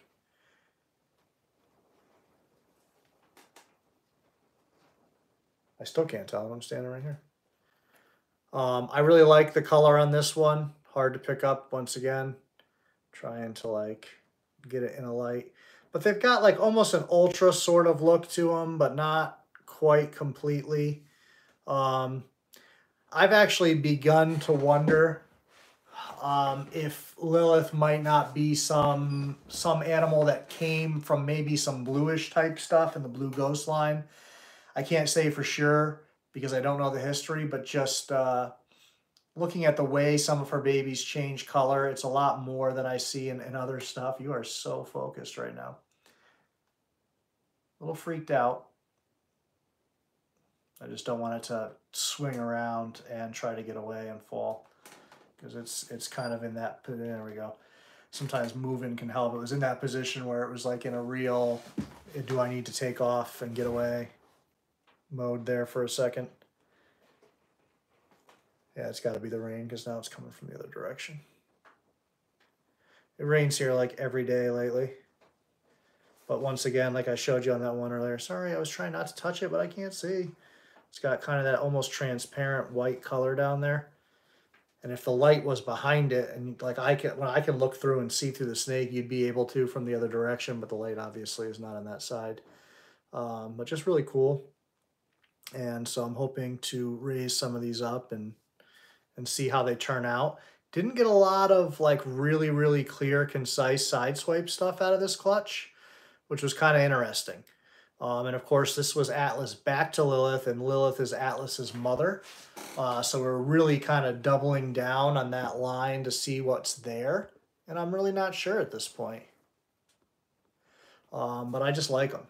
So that is the bulk of the babies from this season that I still have here now.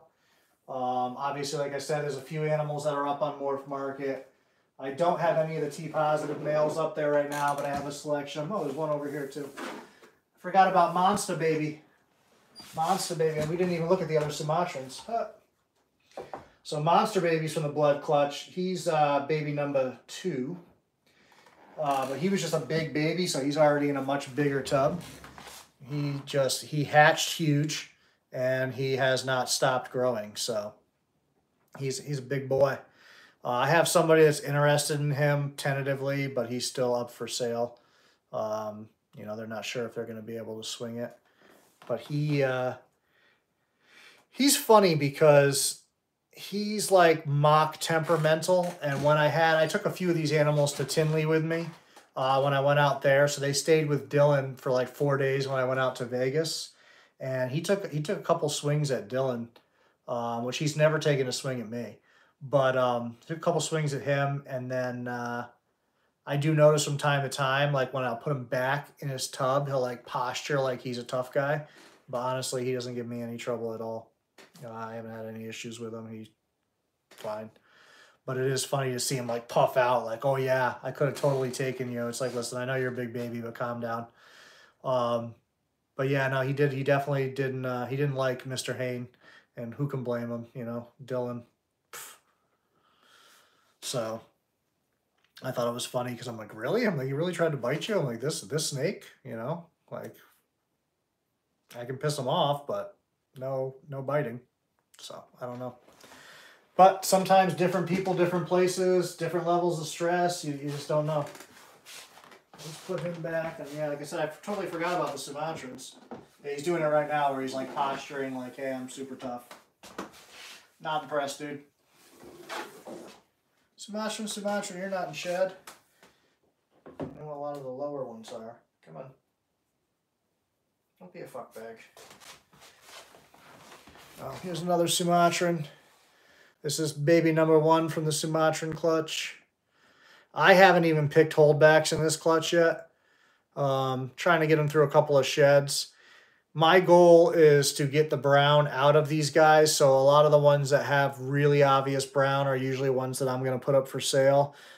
And it's not that they don't turn out to be spectacular adults. It's just my preference on what I like for Sumatrans is different. And so in order to keep making stuff that I like, which is my goal, I have to hold back the animals that I think are going to, you know, be most conducive to whatever my goal is. This is Sumatran number 2.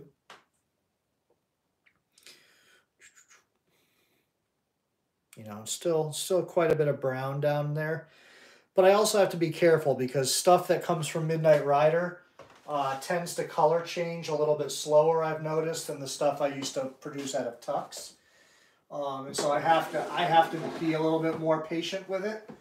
Which is why I haven't rushed to pick holdbacks and all that.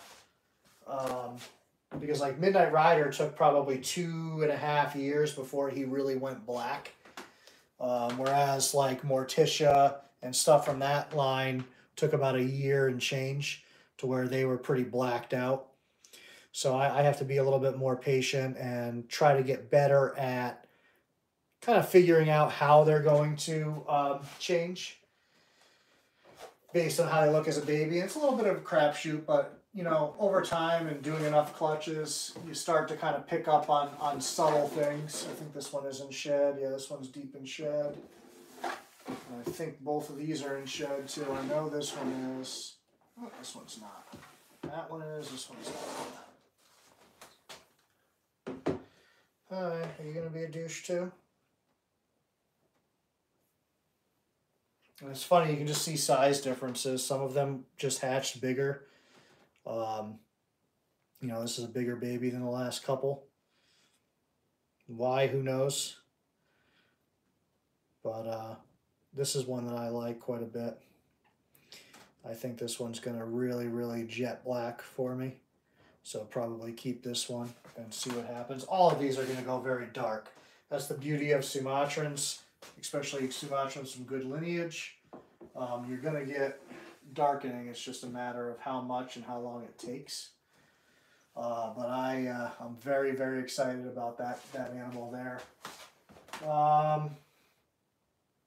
And then this is my holdback female T-positive 007. Like I said, I just already bumped her up since she's staying here. So this is the female that I did keep. Brian got the other one.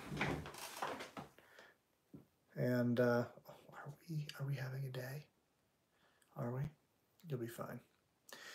You can kind of see the pinks on her head and neck. That's one of those things that is just so hard to capture on camera, be it, you know, a picture or thing, because basically from the tip of her nose to about here is very pink. Would it be a major difference if you bred a ball python and a blood python? I am not the legit real Dave Kaufman. I am not a fan of hybrids, especially within the short tail complex. People have done it. People have done hybrids of balls to these guys. I think they're really ugly. Everybody has different opinions on it, and that's cool. That's what makes the world go round. Body structure wise, they do seem to do fine. The biggest thing is figuring out what kind of requirements. Yeah, you can see some of the pinks. Hey, Anna. You can see some of the pinks coming through, but just not anything close to actual. I mean, that's like all salmon pink through there. But yeah, she's pretty good. You know, I'm excited to work with her, have a female of these. Of course, this was the year I wanted to stay away from the 007s and get more GoldenEye stuff.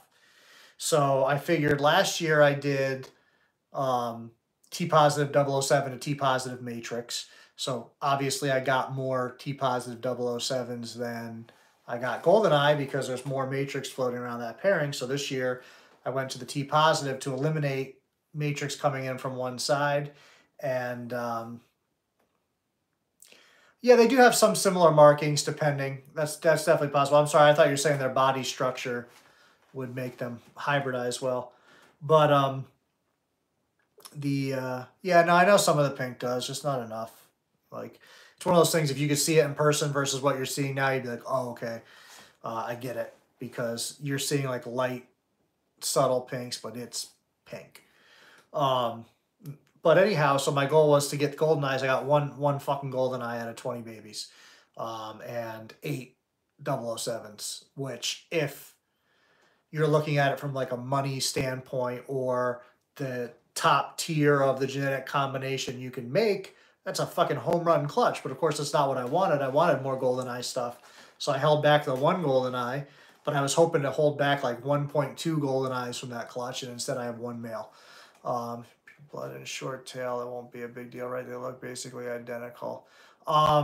It really makes an ugly baby, honestly. Once again, people have done it. But the biggest problem is you really start muddying up bloodlines, and then everybody always says, oh, well, I'm going to sell it as a hybrid and let people know, and maybe you do, and maybe you don't. But then does the person that gets it after that say anything? Or the person that gets it after that, or does that person breed it, and then those babies that are still hybrids now for the forever, are they going to keep telling everybody?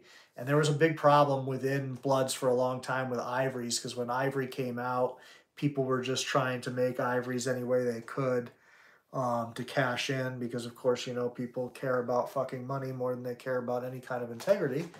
And so a lot of people were selling hybrid ivories over the course of time there, and it got really bad for a while.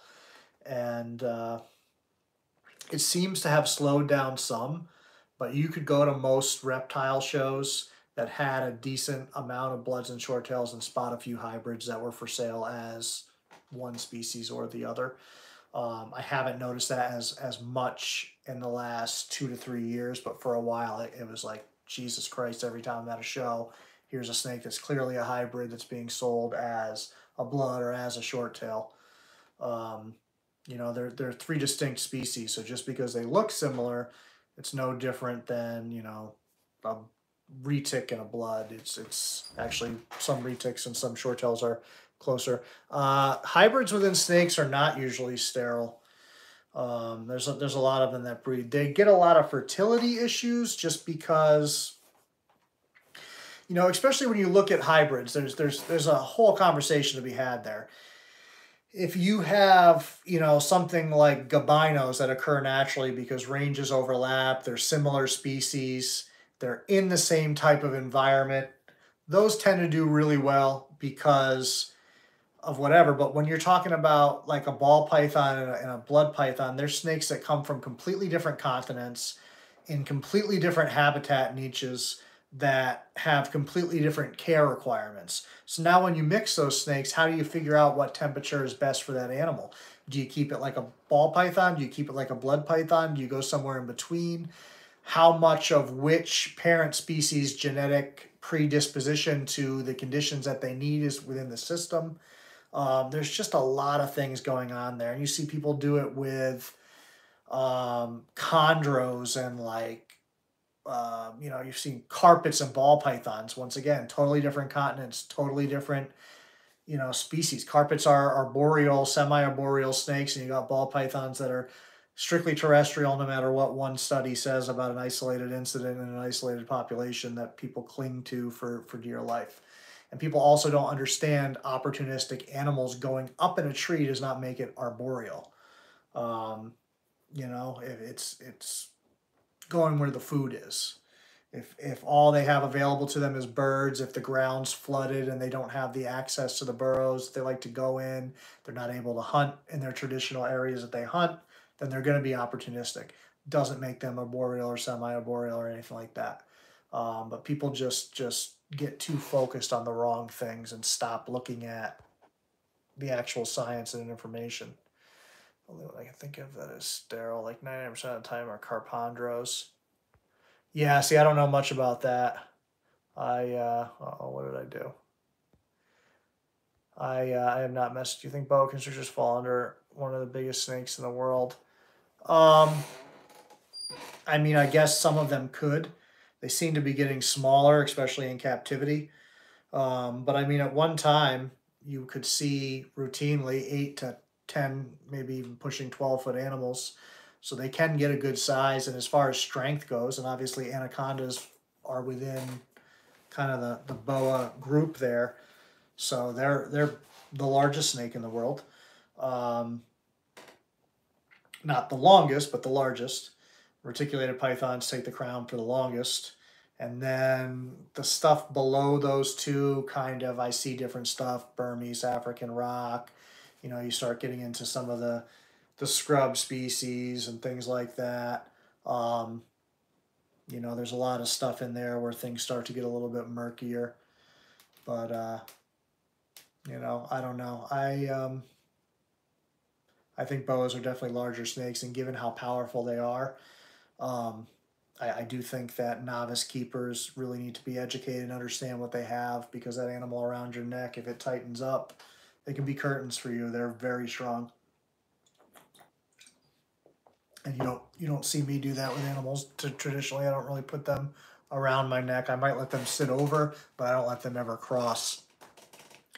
Yeah, boas just are. Do you think can still grow much more?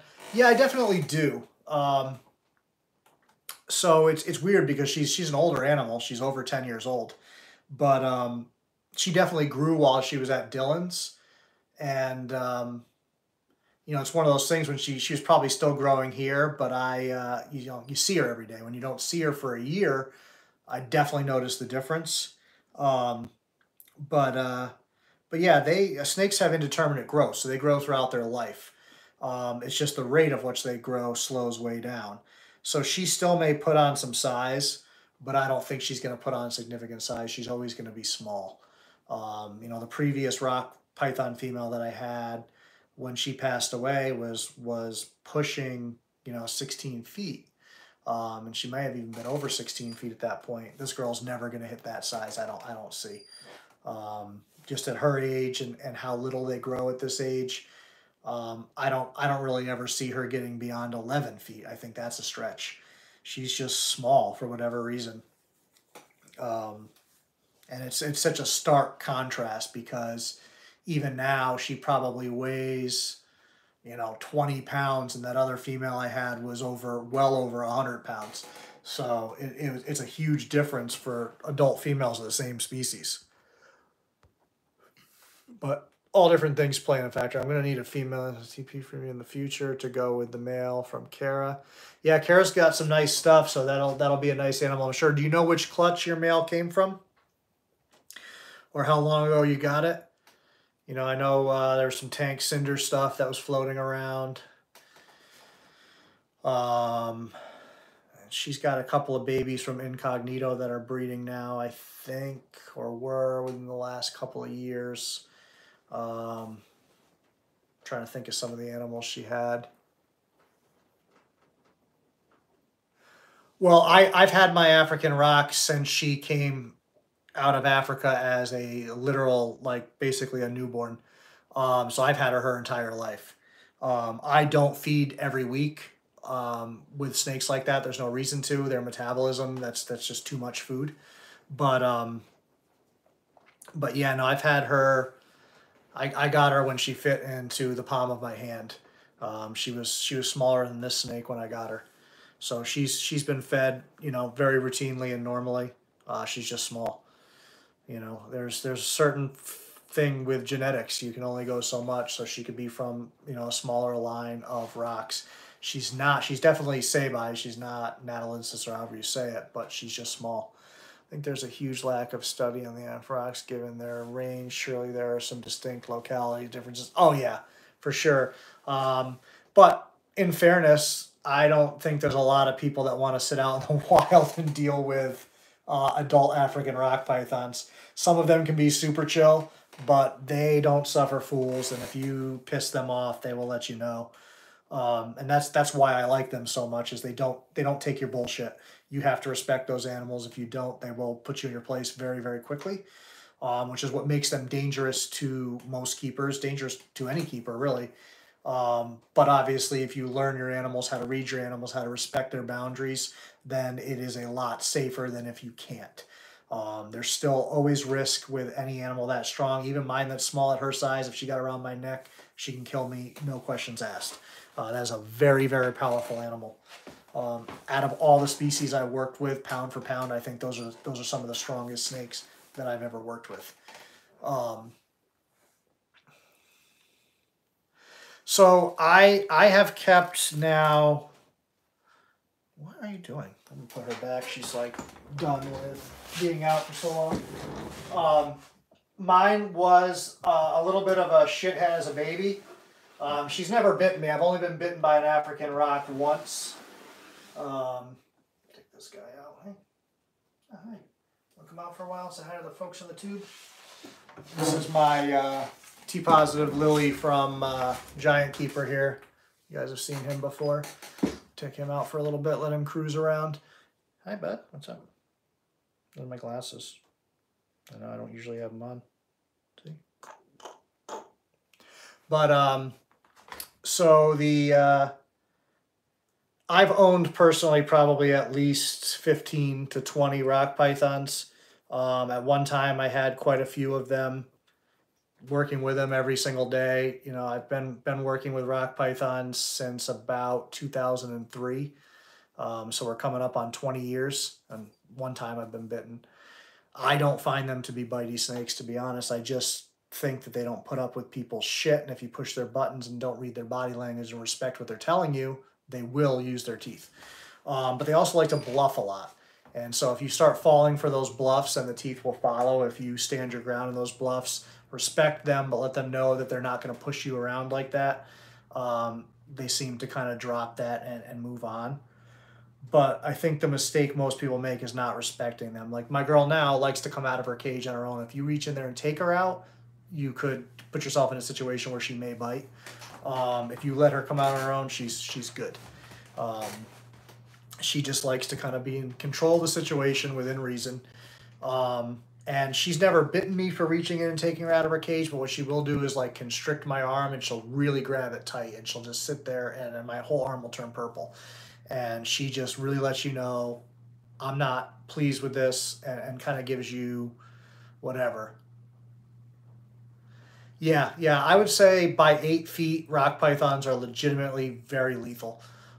They're very, very powerful. You saw years ago an 8 foot animal. I don't even know if she was quite 8 foot. Killed her owner.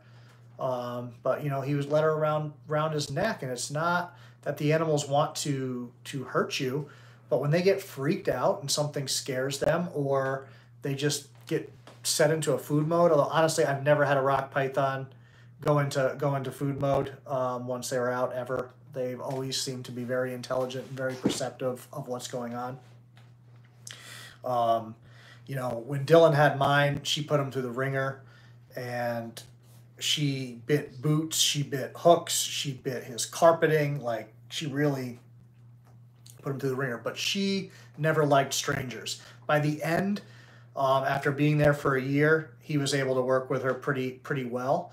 But she definitely recognized me right away and went right back to our relationship without any issues. But like if I have somebody come over to my house and try to handle her, she's not having that. She does not tolerate strangers at all. The only person besides me that's ever really been able to Hartwig cross jet lineage off the recent TVC posted. Okay, nice. I didn't realize it was a brand new acquisition. Lights and are more brighter and clear compared to Churchill's emotion, right? That's how you can tell if it's a blood or not. I mean, bloods typically, quality bloods are going to be red. There's a T positive in Lily, so there's a lot of things affecting how this one looks. But quality blood pythons are going to turn red with age. They're a lot harder to tell as babies, and there's some blood pythons and Borneos that look very, very close. Some of the orange head Sumatrans look very, very close. But typically as adults, I don't know, it's always hard to describe how you tell them apart. Like I can just look and know, but it's hard to tell you what exactly I'm processing, I guess. This snake I fucking love. He's got so much purple. So happy with this animal. Worth every penny. Can't wait till he gets a little bit bigger and he's starting to make babies of his own. Plus, he's just such a cool guy. He's been chill from day one, and they told me he was chill, but he's just so cool. He's always curious. He's always checking everything out. You're gonna fall, dude. That's not on me. That's on you. I'm not moving. You're moving. Um, but yeah, no, it was very cool that she remembered me like that because I didn't know. I don't know how long these animals' memory banks go, and we understand that they're smarter than a lot of people think, but we don't necessarily. Yes, my bill is very high, $452 this past month, and I live in the dark. I don't turn lights on for anything. I try to limit to 2 loads of laundry a week. I don't cook very often at home anymore, so that's just basically them. And that's not my heat either. My heat's oil, so that's a separate bill. I just filled my tank today for 800 and something bucks.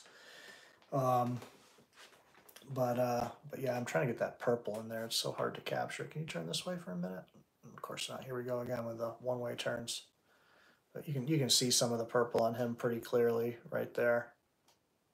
Still doesn't show up true purple on the camera, but I think you can tell enough from the difference of the reds to see where that is, and the real saturated red on the side of his face. And he's only a year and change old too, so he's still got some coloring up to do.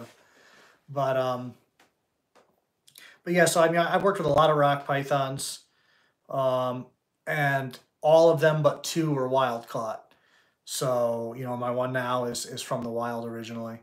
The only two I had that were captive bred, and the only one that bit me was one of the captive bred ones. But I mean, I got some animals that were quite sizable that came out of the wild. I had some that were problems for other people that I took in, and they just seemed to do good with me. I really pride myself in the ability to kind of read my animals and figure out what's going on in their head sometimes before they do, and try to anticipate potential issues and try to understand how I can develop a working relationship with each animal in here on their terms, that they're going to be comfortable, and we can get to a point where, you know, either like this, I can do whatever I want, or like that T positive 007 female that's high strung. Um, you know, there's a part of me that kind of hopes she doesn't sell, because when she does, she's going to transition again and she's going to have to start from square one. And I think she's going to be a handful for somebody for a while, because the older they get, the harder it is for them to kind of adjust to change like that. Whereas I think within another few months that her and I will be pretty good. But I just really am tailoring everything I do to her and how I think she's best going to kind of handle whatever we're doing. And so, like I said, I don't care about getting bit. I can just reach in there and pick her right up, and I can get lit up 16 times. I don't care. But that teaches her that I am a threat. By getting her to the point where she's biting, she has decided that that's her defense right now, that she has no choice but to do that. And so I feel very strongly that the best thing you can do to build good relationships with the animals is never ever push them to that point that they feel like that's the only option they have. These animals will give you warnings. They're going to posture, they're going to vocalize, they're going to do things with their tongue, with their eyes, with their head movement. So if you read that body language and you respect it and use that to stop what you're doing, back up, give them the space they need, give them the time they need. If it's just a time thing where you just startled them and they need to process and think.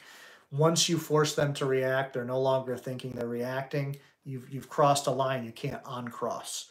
And obviously, that doesn't mean I haven't gotten bit by animals. You know, that doesn't mean I haven't missed a signal or a cue. That doesn't mean sometimes you don't get the cues. Sometimes something just freaks them out and instantly they react. They're animals. They have instincts. They're going to do things like that. But by and large, like an animal like this, to me, he's very predictable. So see, you know, he just got a little nervous there, but he's thinking. He goes, "Oh, it's just him, not a threat." He didn't just react to it, because we've built a relationship where I have that level of respect for him, where he's going to give me the benefit of the doubt. That, oh, you know what, this is fine, you know, and I don't do things to disrespect him. So when something like that does accidentally happen, it's not a big deal. But if this is a high strung animal, even if I've worked up to that relationship level and that same little bump happens, it can be enough to set that animal back, because that animal's predisposed personality is to default to that level. This animal probably hatched out and was probably calm from the beginning, would be my guess. You know, because he's not that old. I just love that purple. It's so cool. I'm sorry, I'm trying to hold your head so your purple shows. But yeah, I really like him. Really looking forward to working with him. Sorry, I saw some more comments go by. Yeah, I mean, like I said, all of mine were wild caught except for that pair of captive bred babies I got, and all of them were fine. I handled them regularly. The one thing that you got to be careful with is like taking those animals outside, because that can really set them back into that survival mode or defensive mode. And the biggest thing is giving them time. You know, when I got my baby and she was defensive, I didn't handle her for like 6 months. And don't get me, that doesn't mean she's sitting in a dirty cage for 6 months. I'm still cleaning her, but maybe I'm moving her with a hook. Maybe you know, letting her crawl out of the container on her own and put herself in another container while I'm cleaning her cage. You know, there's things you can do where you're not hands on and not pressuring that animal into that situation of being defensive. And even if it does get into that situation, it's blaming the hook, it's blaming whatever else is tight. It's not blaming you. And so that's the biggest thing, is if you do have to get a little invasive with an animal that is nervous, make its focus something else other than you being the cause of that discomfort and that nervousness. And so that really helps translate in building that animal's trust, because you're never violating that animal's trust in its mind. It's the hook.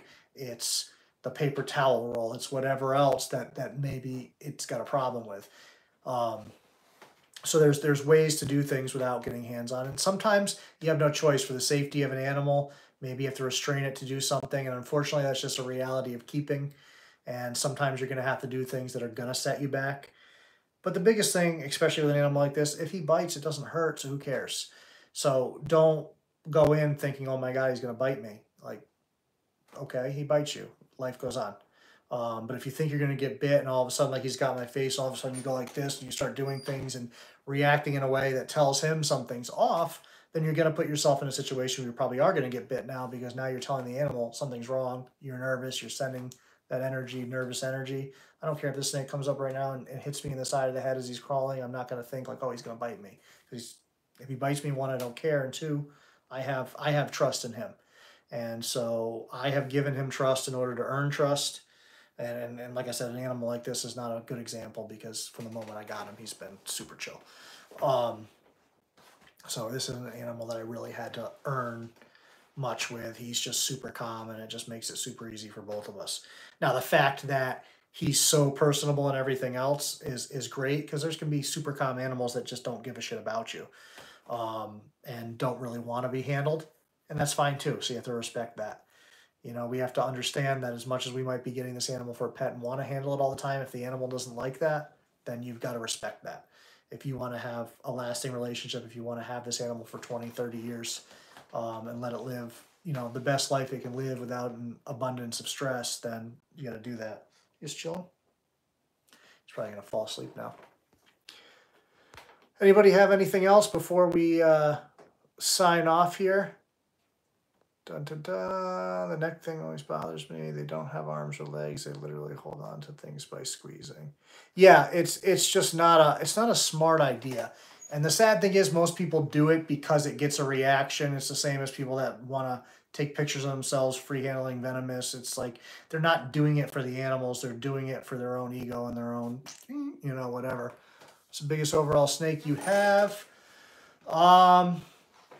Probably right now it's between my olive female and the southern white lip, and I would say it's probably the southern white lip. He's probably the largest. The largest blood python is my T positive female. There's a bunch of videos on the channel of her. You can find her pretty easily on here. She's my biggest blood or short tail. But yeah, I would say the southern white lip, and he's on the channel at least in a few videos. There's two. I had two southern white lips for a while. Now I'm down to the one. Don't go in my mouth. Had that happen a few times. We get the tongue up the nostril or in your mouth while you're talking, in my eye. And I've had a lot of people surprised that I let bloods and short tails in my face. But if I have trust in this animal, then I don't see the problem. Favorite non-short tail experience? Are you asking me my favorite non-short tail experience? Maybe the biggest white lip ever. I mean, I got to imagine there's bigger ones out there, but he's pretty fucking big. I have not seen a lot that size. Everybody I go over their house that has southern white lips or see their southern white lips, like, oh, there's my big southern white lip. That thing's like 2.5 feet smaller than mine. But yeah, he's a big boy. Do I eat chips every day? No, I do not eat chips every day. I actually barely ever eat chips. I'm not much of a snack person at all. Today I had a bacon, egg, and cheese on an everything bagel for breakfast. I had a protein bar for a snack at work. I had Jamaican curry chicken for lunch, and then I had sushi for dinner. And that's it. And I don't eat late, so usually by like 5 or 6 I eat them done until like 8 the next morning. Favorite non-short tail experience. Is this like personal experience within my collection, or are we opening up to any snake experience ever? Are you like comfortable? You want to go up there? Here. Oh, I was gonna say that's one of those slidey shirts, man. Ain't gonna work. Ain't gonna work. Yeah, I gotta give me my criteria here so I can try to figure it out. Mostly, I'm just trying to buy time so I can think. I eat chips every day. That was a fucking interesting question. My one snack of choice would be ice cream, but I don't have it very often because one, I'm lactose intolerant, so it kills me, and two, I just don't really buy snacks. Believe it or not, for a fat person, I actually don't really eat that terrible. I just have fucking horrid genetics. And if I even think about food, it just goes. Good night, Dina. Good to see you. Any snake experience? Man, anytime that I get to like share space with, you know, really big animals that really have the potential to kill me, I always think that's kind of a a special experience because you're really putting your life in that animal's hands, and you're trusting that if you respect that animal, it's going to respect you.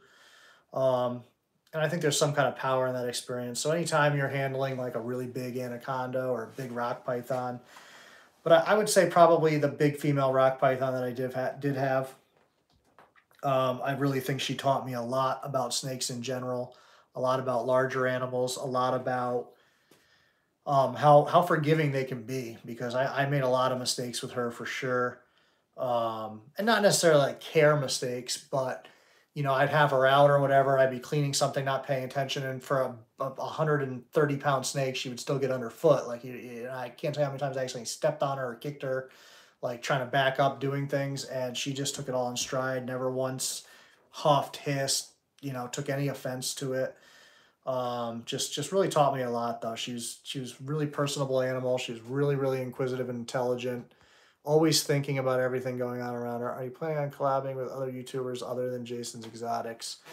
Um, I mean, I've done some other things, but as far as collabing goes, there's not a lot of people local to me. Um, so I'm willing to, depending on the person. I I mean, I go up I used to go up to Nerd quite a bit. I've shot quite a few videos up there, but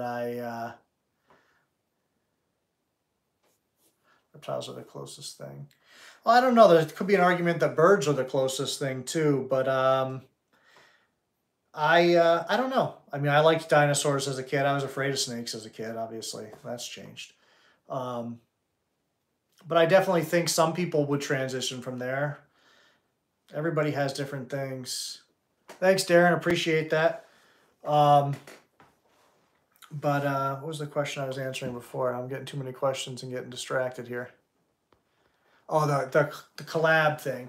So it's tough for me because a lot of the YouTube people that are really focused on YouTube, kind of do too much bullshit for me to be involved with, to be frank. Um, just the way they treat the animals. The animals are really like a secondary or third, thought process to them. It's maybe clout they're chasing, or just doing a lot of bonehead stuff that's not really responsible for the hobby and not really responsible to the animals. And so I try to be careful who I do stuff with, because I look at everything where, by bringing somebody on my channel or going on to someone else's channel, that's an endorsement of sorts.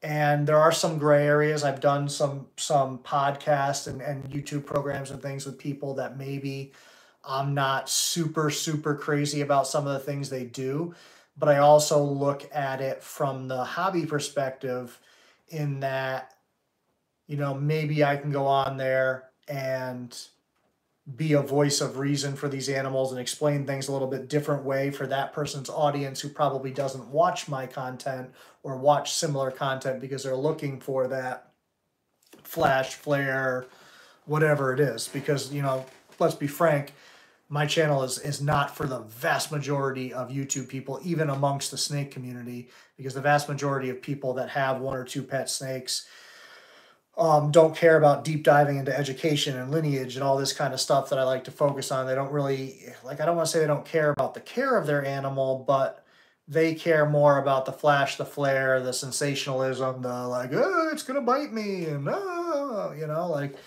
I have 250 something videos on here. I don't think I've been bitten once on YouTube.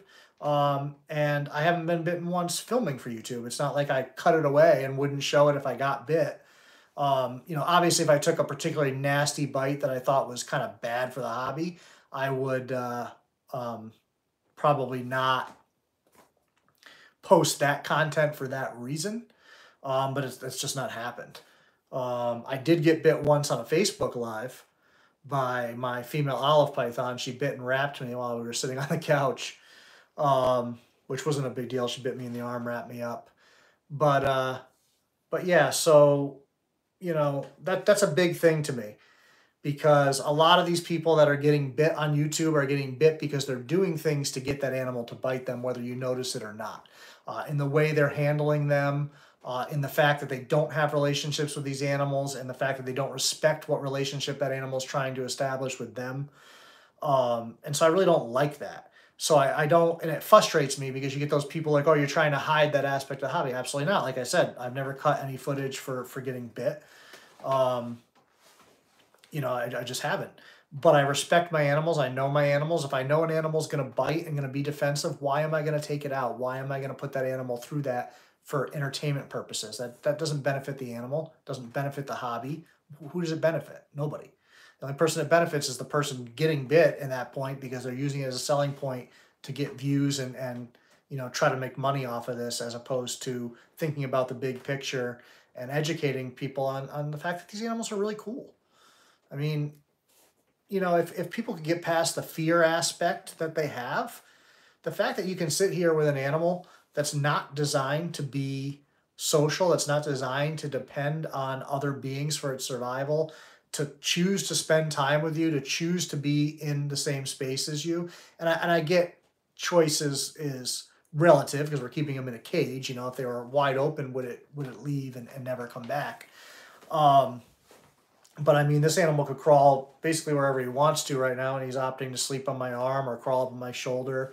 He's not trying to get away from me. He's coming towards me, and that's a conscious choice that he's making. So to me, that's probably my favorite aspect of keeping reptiles is the fact that most of these animals aren't built to build relationships with a human being, and the fact that they do, um, you know, it takes a little bit more to earn it. My dogs are easy to earn a relationship with them because they're built to live in a pack setup. They're built to live with and socialize with other animals for their survival.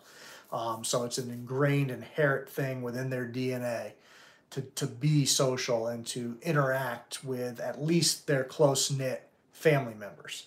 Whereas this animal is built to basically stay the fuck away from every single other animal unless it's a prey item or it's breeding season. That's it.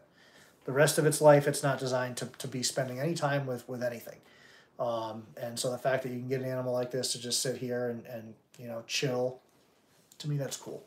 So that's where I come from, and that's where my channel is coming from. I don't have a reptile, just a cat. Yeah, cats are something you can sometimes have to work for a relationship with. Most of that relationship, a lot of the time, is feed me, leave me alone, touch me. 3 seconds later, don't touch me. I know not all cats are like that, but a lot of them are. You know, the one I used to have was very, very, very people centric. She couldn't function without people constantly around her. But she's not the norm. Yeah, it's not even. Yeah, she was over 15. I think she was that rock python was about probably pushing about 16 and a half when she went. She was a brick shithouse. Um, the last pictures I have of her, because of course that was like before everybody having a fucking cell phone camera in their pocket all the time. The last pictures I have of her, she's probably in the 12 to 13 foot range. Obviously, I didn't anticipate what happening to her. I didn't own a camera, so what few pictures I have were from other people that were around with cameras or disposable cameras that I bought at the time. So I don't have a lot of pictures of her. I have very few. But even when she was like 12, 13, if you look at the pictures then, she's an impressive animal. She's very big. Um, but yeah, she got much bigger before she passed. And she was probably, you know, she was probably an animal that was pushing, you know, 13, 14 years old at that point in her life. Maybe even older. We don't really know because she was a rescue originally. She originally came into the place that I used to work at. Right in my nose, bro. Right in my nose, dude.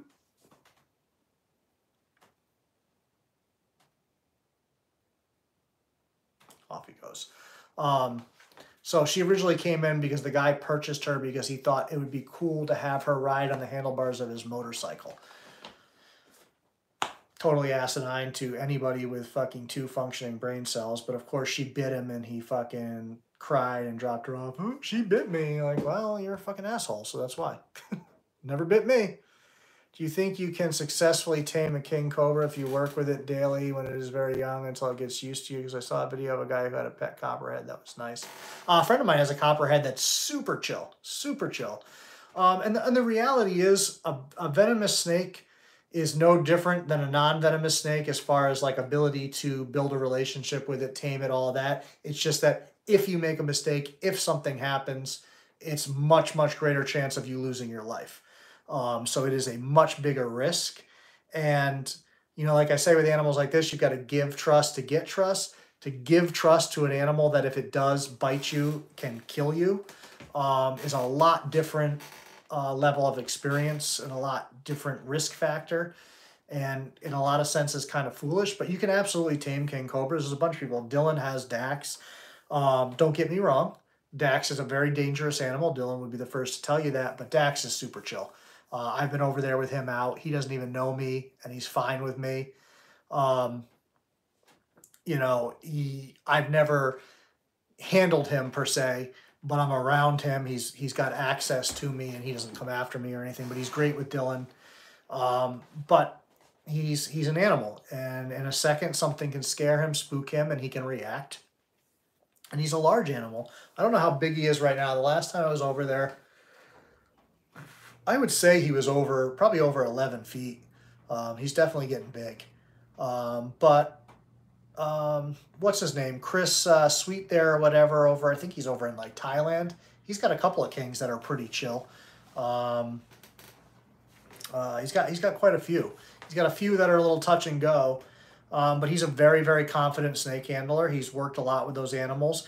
And to be honest, with king cobras, they're very intelligent. So I don't even think, obviously starting from a baby, you have a lot better chance of it being easier to build a relationship because that's all that animal knows is you. But you can get a king cobra later on in life and you can build a relationship with that animal because they're intelligent. You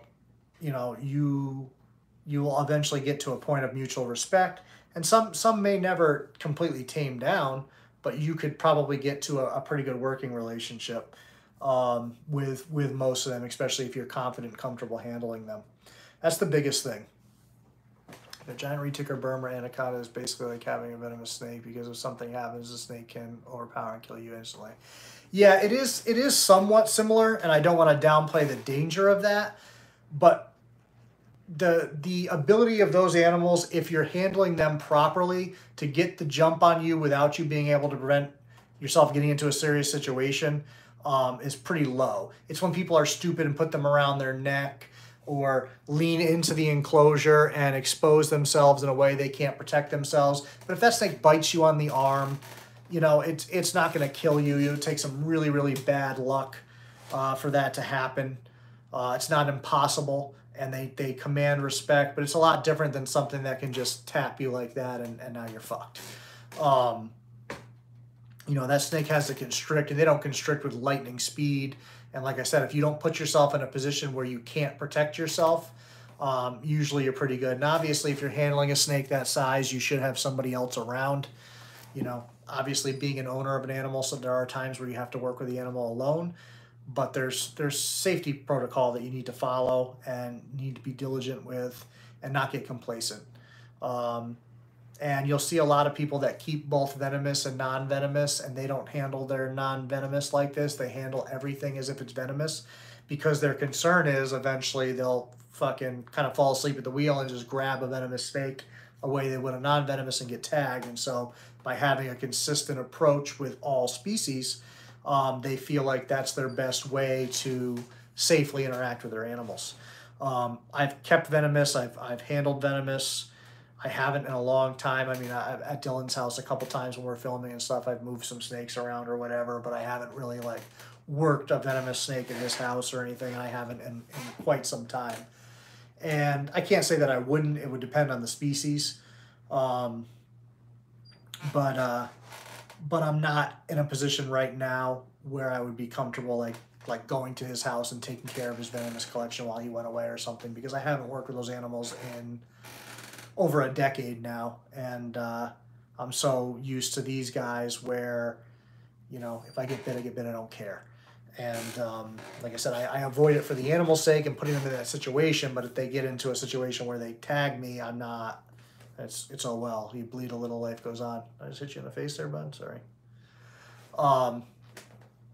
But yeah, so it's similar but different. Still an animal you need to respect. Still an animal perfectly capable of taking your life, but You got a little bit more room for error. Spot on, my cat won't leave me alone when I am home. Not a problem, just not a typical cat.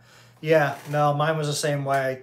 And she would leave the room and then cry that you didn't follow her. Like, it's like, dude, I have things to do besides follow a cat around the house. You can follow me. But she didn't want to work that way.